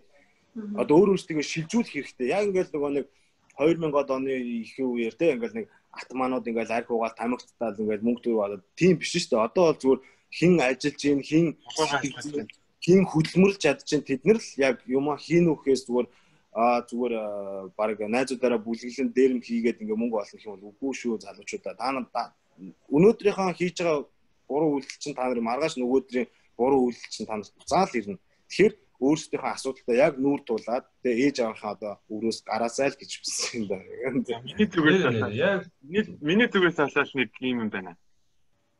Ерөөсөө өөрийгөө хинтээч битгий харьцал бас одоо өөрийнхөө үр хүүхэд одоо найз нөхдөд ч юм уу тий хинтээч битгий харьцал ачаал гэж хэлмээр байна.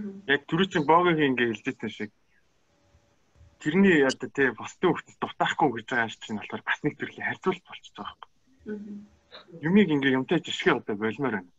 Яг монголчууд ч өөрсдөө гэсэн нэг юм хийх аргатай байна гэж түрүү ярьсан шүү дээ. Монголчууд ойлгодог ингээ уян хатан байдаг гэдэг. Яг тэргүүрээ л ингээл хүүхдээ өсгөх ч юм уу тий. Яг тэргүүрээ л босдтой харьцалтай. Би одоо боги бүка анхаа штэ. Бид нэр өөрөөсөө гэсэн давуу талтай гэдээ бас түрүү ярьсан шүү дээ. Яг тэр юмнуудаа ингээл анзаараад миний юу сайхан юм, миний юу муухай гэдэг дээр биш юу сайхан гэдэг дээр илүү point өгвөл тэгэл харах юм бол бас эргэн тойрондоо яг тэр сайхан зүйлээ ингээд байлгаж чадах юм бол байлгах гэж хичээх юм бол амьдрал нь арай гайг болох. Тэгээ яг мань гурав бол яг нэг юм дээр хатуу байж тэртэй. Сэтгэл санаа их унах юм бол арх битээ. Тэгэл болоо залуучууд ерөөсөө л сэтгэлээр унаад арх ухаал болчих. Тэгэл болоо. Гадаад легион та яг гурвын аль хаагаад дууссан энэ газар эрчүүдэд сэтгэл санааны дэмжлэгч юм уу одоо цэргийн сэтгэл санаа дэмжих психологч одоо сэтгэл судлаач хүмүүс байд юм уу? Байгаа байлгүй яах. Тэгээд тэднэртэй ч уулздаг хүмүүс нь жоохон уулзахгүй ч хүмүүс нь байгаа даа тэгээд. Яалчгүй бодолцаад найз нь тий яг сайн нийлдэг байсан найз нь хажууд нь амин насаа алдаад ингээд явж байхад хажууд нь галзуурж байгаа хүн амьтнуудаараа харж илаа тий.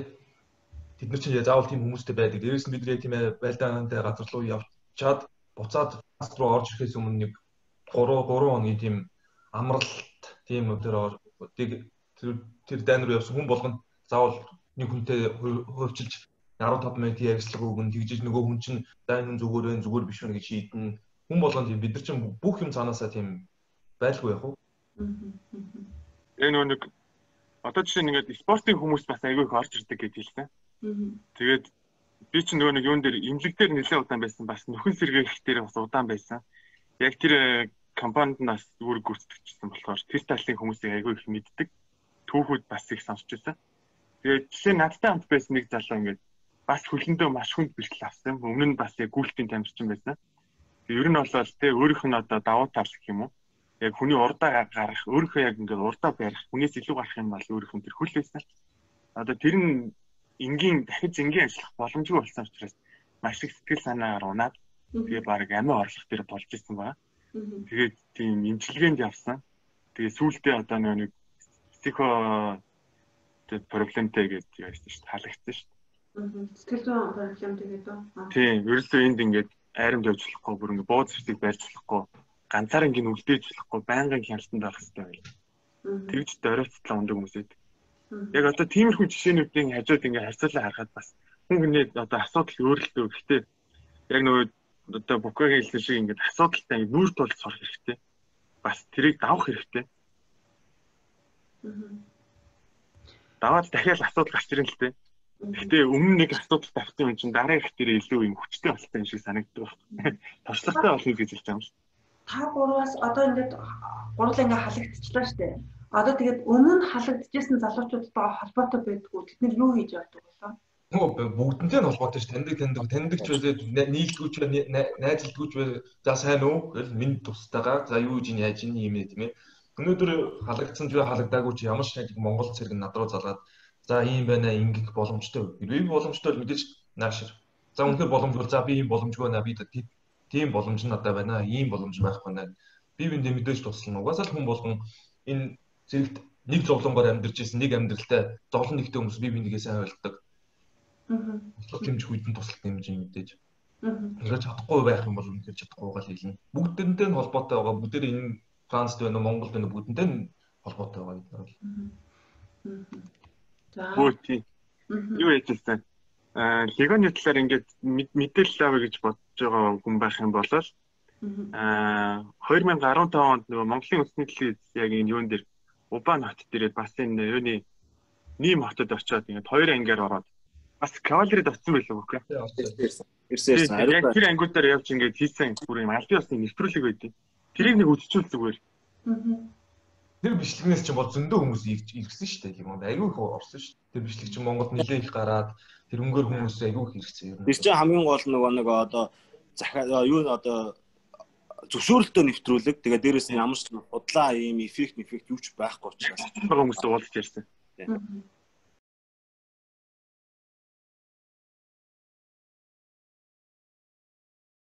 Энэ ер нь Легионд ч гэсэн яг ингээд яг их сургуулаад өсөд ирж байгаа залуучууд байгаа тийм ингээд дислэгчээр орж ирж байгаа. Тэгээ энэ хүмүүс ч яг энэ чиглэлээр л яг ингээд хичээдэг ямар ч тийм одоо давхар бизнес ч юм уу давхар нэг юм олон юмд сарваадгүй. Тийм учраас нэг улсынхан бодломж гэсэн ерөөхдөө тиймэрхүү баг. Яа тэгэхээр хүн яг нэг чиглэлийнхаа юмн дээр тууштай хандж иж тэр хүнд нь бүх хэмжээгээр нь өгдөг.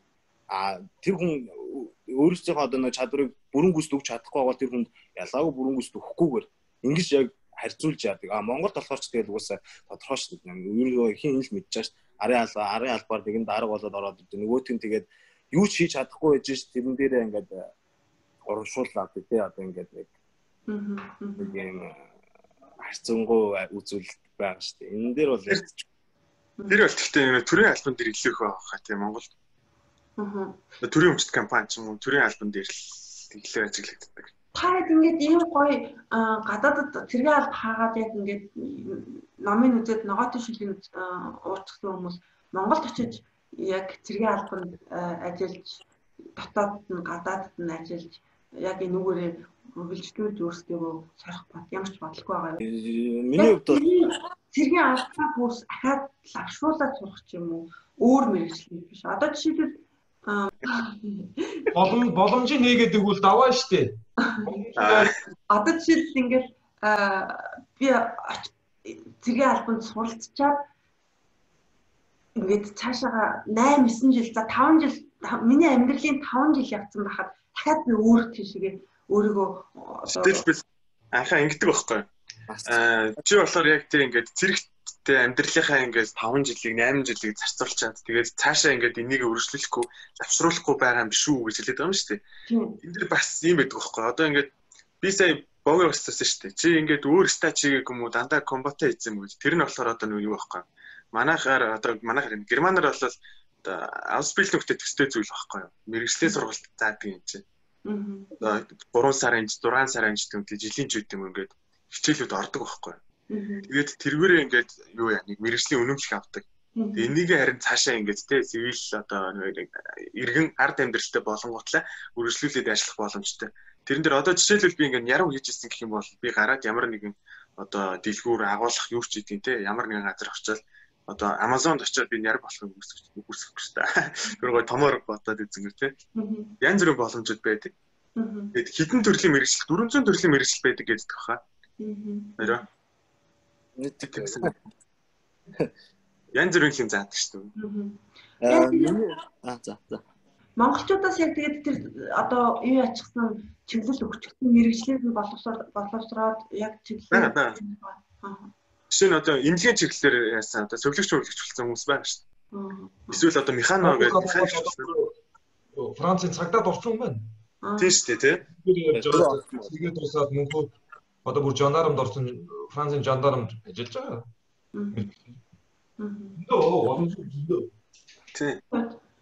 Миний хувьд бол ерөнхийдөө зүгээр ингээд хэлэхэд одоо шиг та өөрөө хэлж байгаа шүү дээ. Одоо энтхийн хүмүүс ингээд 10 жилээ төгсгөөд ингээд өөрсдөө гэсэн мэргэжлээ сонгоцсон ингээд бүх юмдаа болцсон байгаа гэж ярьж байгаа. Тэгэхээр миний хувьд бол бид нар Монголоос гарахтаа яг үүндээ ямар ч төлөвлөгөөгүй зүгээр л өөрсдөө дур сонирхлоор тийм би хөдөлгөөнийхөө одоо би хөдөлж байгаа юм чи тийм одоо тэгээд дүүш 18 20-тай эцгээс 20-21-тэй эцгээж исэн хүмүүс чинь өө легион юм чи хийчихье. Тэгээд одоо ингээд бодонгууд миний хувьд бол яг легионы ерөнхийдөө зүгээр миний нүдийг нээж өгсөн аюу тийм боломжийн газар. Гэхдээ миний хувьд бол би дотор бас өөр одоо юу гэх юм дотор хүмүүс маань бас арай өөр юм чадвартай гэдгээ надад өөртөө ингээд бас өөртөө харуулж байгаа байхгүй. Ерөнхийдөө би иймэрхүү юм хийж чадах юм байна. Би иймэрхүү юм хийж болох юм байна гэдэг. Тэгвэл тэрийг илүү хөгжүүлэхийг хүсэж байгаа. Яа тэгэхээр яг легионороо ингээд яваадах юм бол энэ чинь бас хүний амьдрал дээ магадгүй 20 30 жилийн дараа өөртөө харамсах тийм зүйл үлдээхгүйгээр бидний яг нэг халагдчихад магадгүй хэдэн жилийн дараа буцаж орж ирэх боломжтой байхгүй. Тэнгууд эн чинь надад ингээд нэг тлийн одоо нэг одоо Б сууг үлдчихэж байгаа гэсэн үг шүү дээ. Одоо нэг ерөөхдөө Б бариант үлдчихэж байгаа. Тэнгууд тэрнээс өмнө би одоо нас байгамж яагаад сурж болохгүй байгаа. Яагаад ийм хийж болохгүй байгаа. Яагаад өөр газар очиод ийм хүн хийж өөрийгөө сорж болохгүй байгаа. Би одоо нэг өөрийгөө дахиад ингээ хөгжүүлмээр гэсэн үүднээсээ харж байгаа. Тэнгууд хэрвээ бүр ингээ алдчих юм бол ингээ буцаад ирэх боломжтой. Яагаад гэх юм бол би өөрөө би хийцэн өөрөө нэг удаа би алдсан. Хоёр дахь алдсан гэсэн дахиад гурав дахь өөр юм хийх боломжтой. Түүнээс бол ерөнхийдөө Монголд очиод цэргийн харинд яг хуу зүгээр нэг зааварлагчаар те яг ингээ бүр ингээ ажиллаад бүр ингээ явахгүй ч гэсэн зүгээр зааварлагчаар за би Франц дахтаа ийм үтсэн. Намайг байхад ийм заасан зүгээр гэдгийг зүгээр ерөнхийдөө ганц хоёр одоо тий одоо удирдах албанд тушаалтны цэргийн хүмүүстэй очиод ингээ хэлээд одоо шинэ нэг дөрөв хиний Андрей Эсноо паркур обстакл гэдэг нэг саатдаг үйлдэл байна шүү дээ. Энийг ямар нэгэн ангид өөрсдийнхөө одоо хөрөнгөөр ч юм уу тийм монголчуудынхаа цэргийг ингээд арай л тийм улам юм уян хатан бие бэлтрийн хөгжүүлэхийн тулд иймэрхүү юм дээр ямар нэгэн анги дээр очиод тийм хүсэлт тавиа. За би танай анги дээр ийм хийж өгмөр байна. Энүүгээрээ та нар ийм хийх хэрэгтэй. Энэ дээр ийм техниктэй байдаг шүү. Эсвэл нэг тийм байшин руу орох тогтолгоо, эсвэл машин руу ингээд шалгалт малгалт иймэрхүү юм дээр зүгээр зөвлөх маягаар гэхээс түүнээс бол яг ингээд ажиллах гэх юм бол Монгол ялгаагүй маш олон сайн офицерууд байна шүү дээ. Биднээс тахгүй шүү дээ. Ерөнхийдөө тэр хүмүүс нь ажиллаа л хэлдэг. Бид нар яг зүгээр сайхан туслая. Дэмжиж тий. Дэмжиж туслаа дэмжиж. Баагүй тэр өмнөөс ярьж байсан тийм. Бидний юмудаа ингээд заагаад өгч болно ямар ч асуудал байхгүй. Тэрэн дээр бол тэгээд ерөнхийдөө нөхцөл нь боломж нь хангамж нь байвал болохгүй юм байхгүй шүү дээ. Түрүүн хэлсэн шүү дээ. Тэгээд хэрэг даргаал өгчүүл даваа хэрвээ байхгүй бол тэгэл өөрийнхөө ороод хийгээл юм биш. Тийм бас нэг юм хэлж байгаа гацсан Букагийн яриаг дуусгаж байгаа мартчих. Угаасаа одоо яг үдээд 10 жилийн өмнөөс Монголоос гараад гадаад руу Европ руу Америк руу хагас хамаагүй гарсан хүмүүс ямар зорилготой өрн гарч ирсэн юм.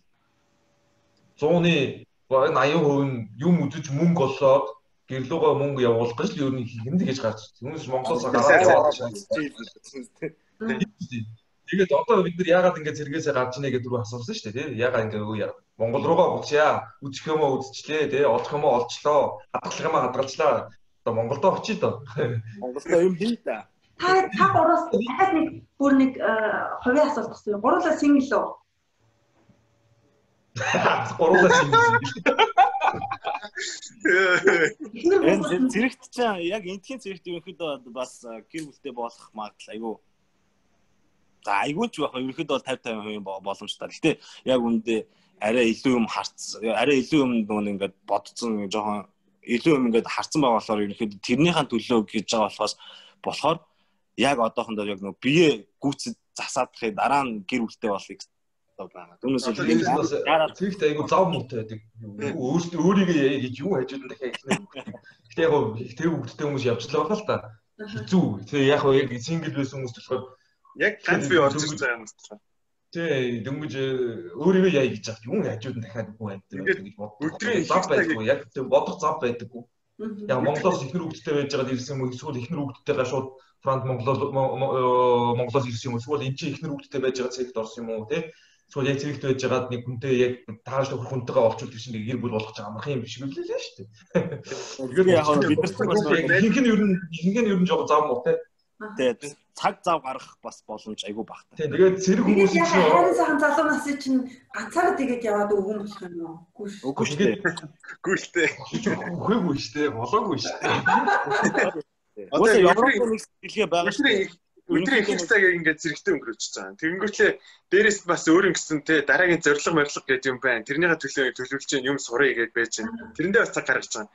Тэгээд дахиад эмгхтэй хүнд цаг гаргана гингүүт эмгхтэй хүн чинь те ингээд илүү шаарддаг байхгүй.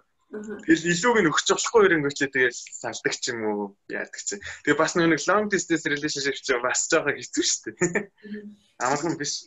Юм уу? Монгол эмэгтэйчүүдтэй танилцах боломж байгаа нь та нар надтай Франц эмэгтэйчүүдийн талаар яриад байна уу? Зууны 99% Монгол ирчүүд ер нь бүгдээрээ л Монгол хүнтэйгээ суuna гэж боддог. А тэнгууд одоо хүүгний одоо би бинтгээ таарж байгаа тохирж байгаа хүмүүс нь яг Европ, энэ Франц юм уу, Германд юм уу би бинтгээ тэр тохиролцоо нь айгүй хов багдаад байгаа байхгүй юу? Яг зөндөө хүмүүс байгаа ч гэсэн тэд нар хоорондоо сууган суудсан байгаа. Суухгүй байгаа хүмүүс нь хоорондоо тохирохгүй. Тэгээ би нэг олохгүй байна л гэсэн үг байхгүй. Яг тэгэд яг олохгүй байна гэдэг чинь одоо хүн монголчууд нь бага байна тий. Эсвэл бол уулзах, танилцах цаг зав байхгүй байна. Орон зай байхгүй. Орон зай цаг нь авахгүй байна.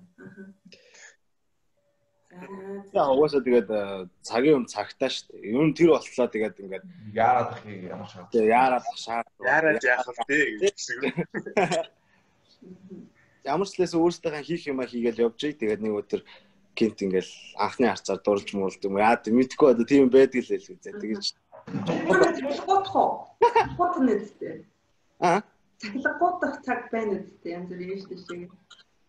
Тэгэл нэг 7 хоногийн амлалт гарахаараа тэгэл одоо энэ бука битээр уулзсан байна нэг уулзсан тэгэл цахилгууд ихээр тэгэл нэг пив дуундаг өөр яах вэ? Бид нар одоо энэ богийн байгаа хотод ч ер нь айгүйх ганц би монголчууд ганц би залуучууд айгүйх гэдэг. Манай айгүйх нөгөө ихнэр хүүхдтэй болцоод ихнэр хүүхдтэйгээ байдаг хүмүүс.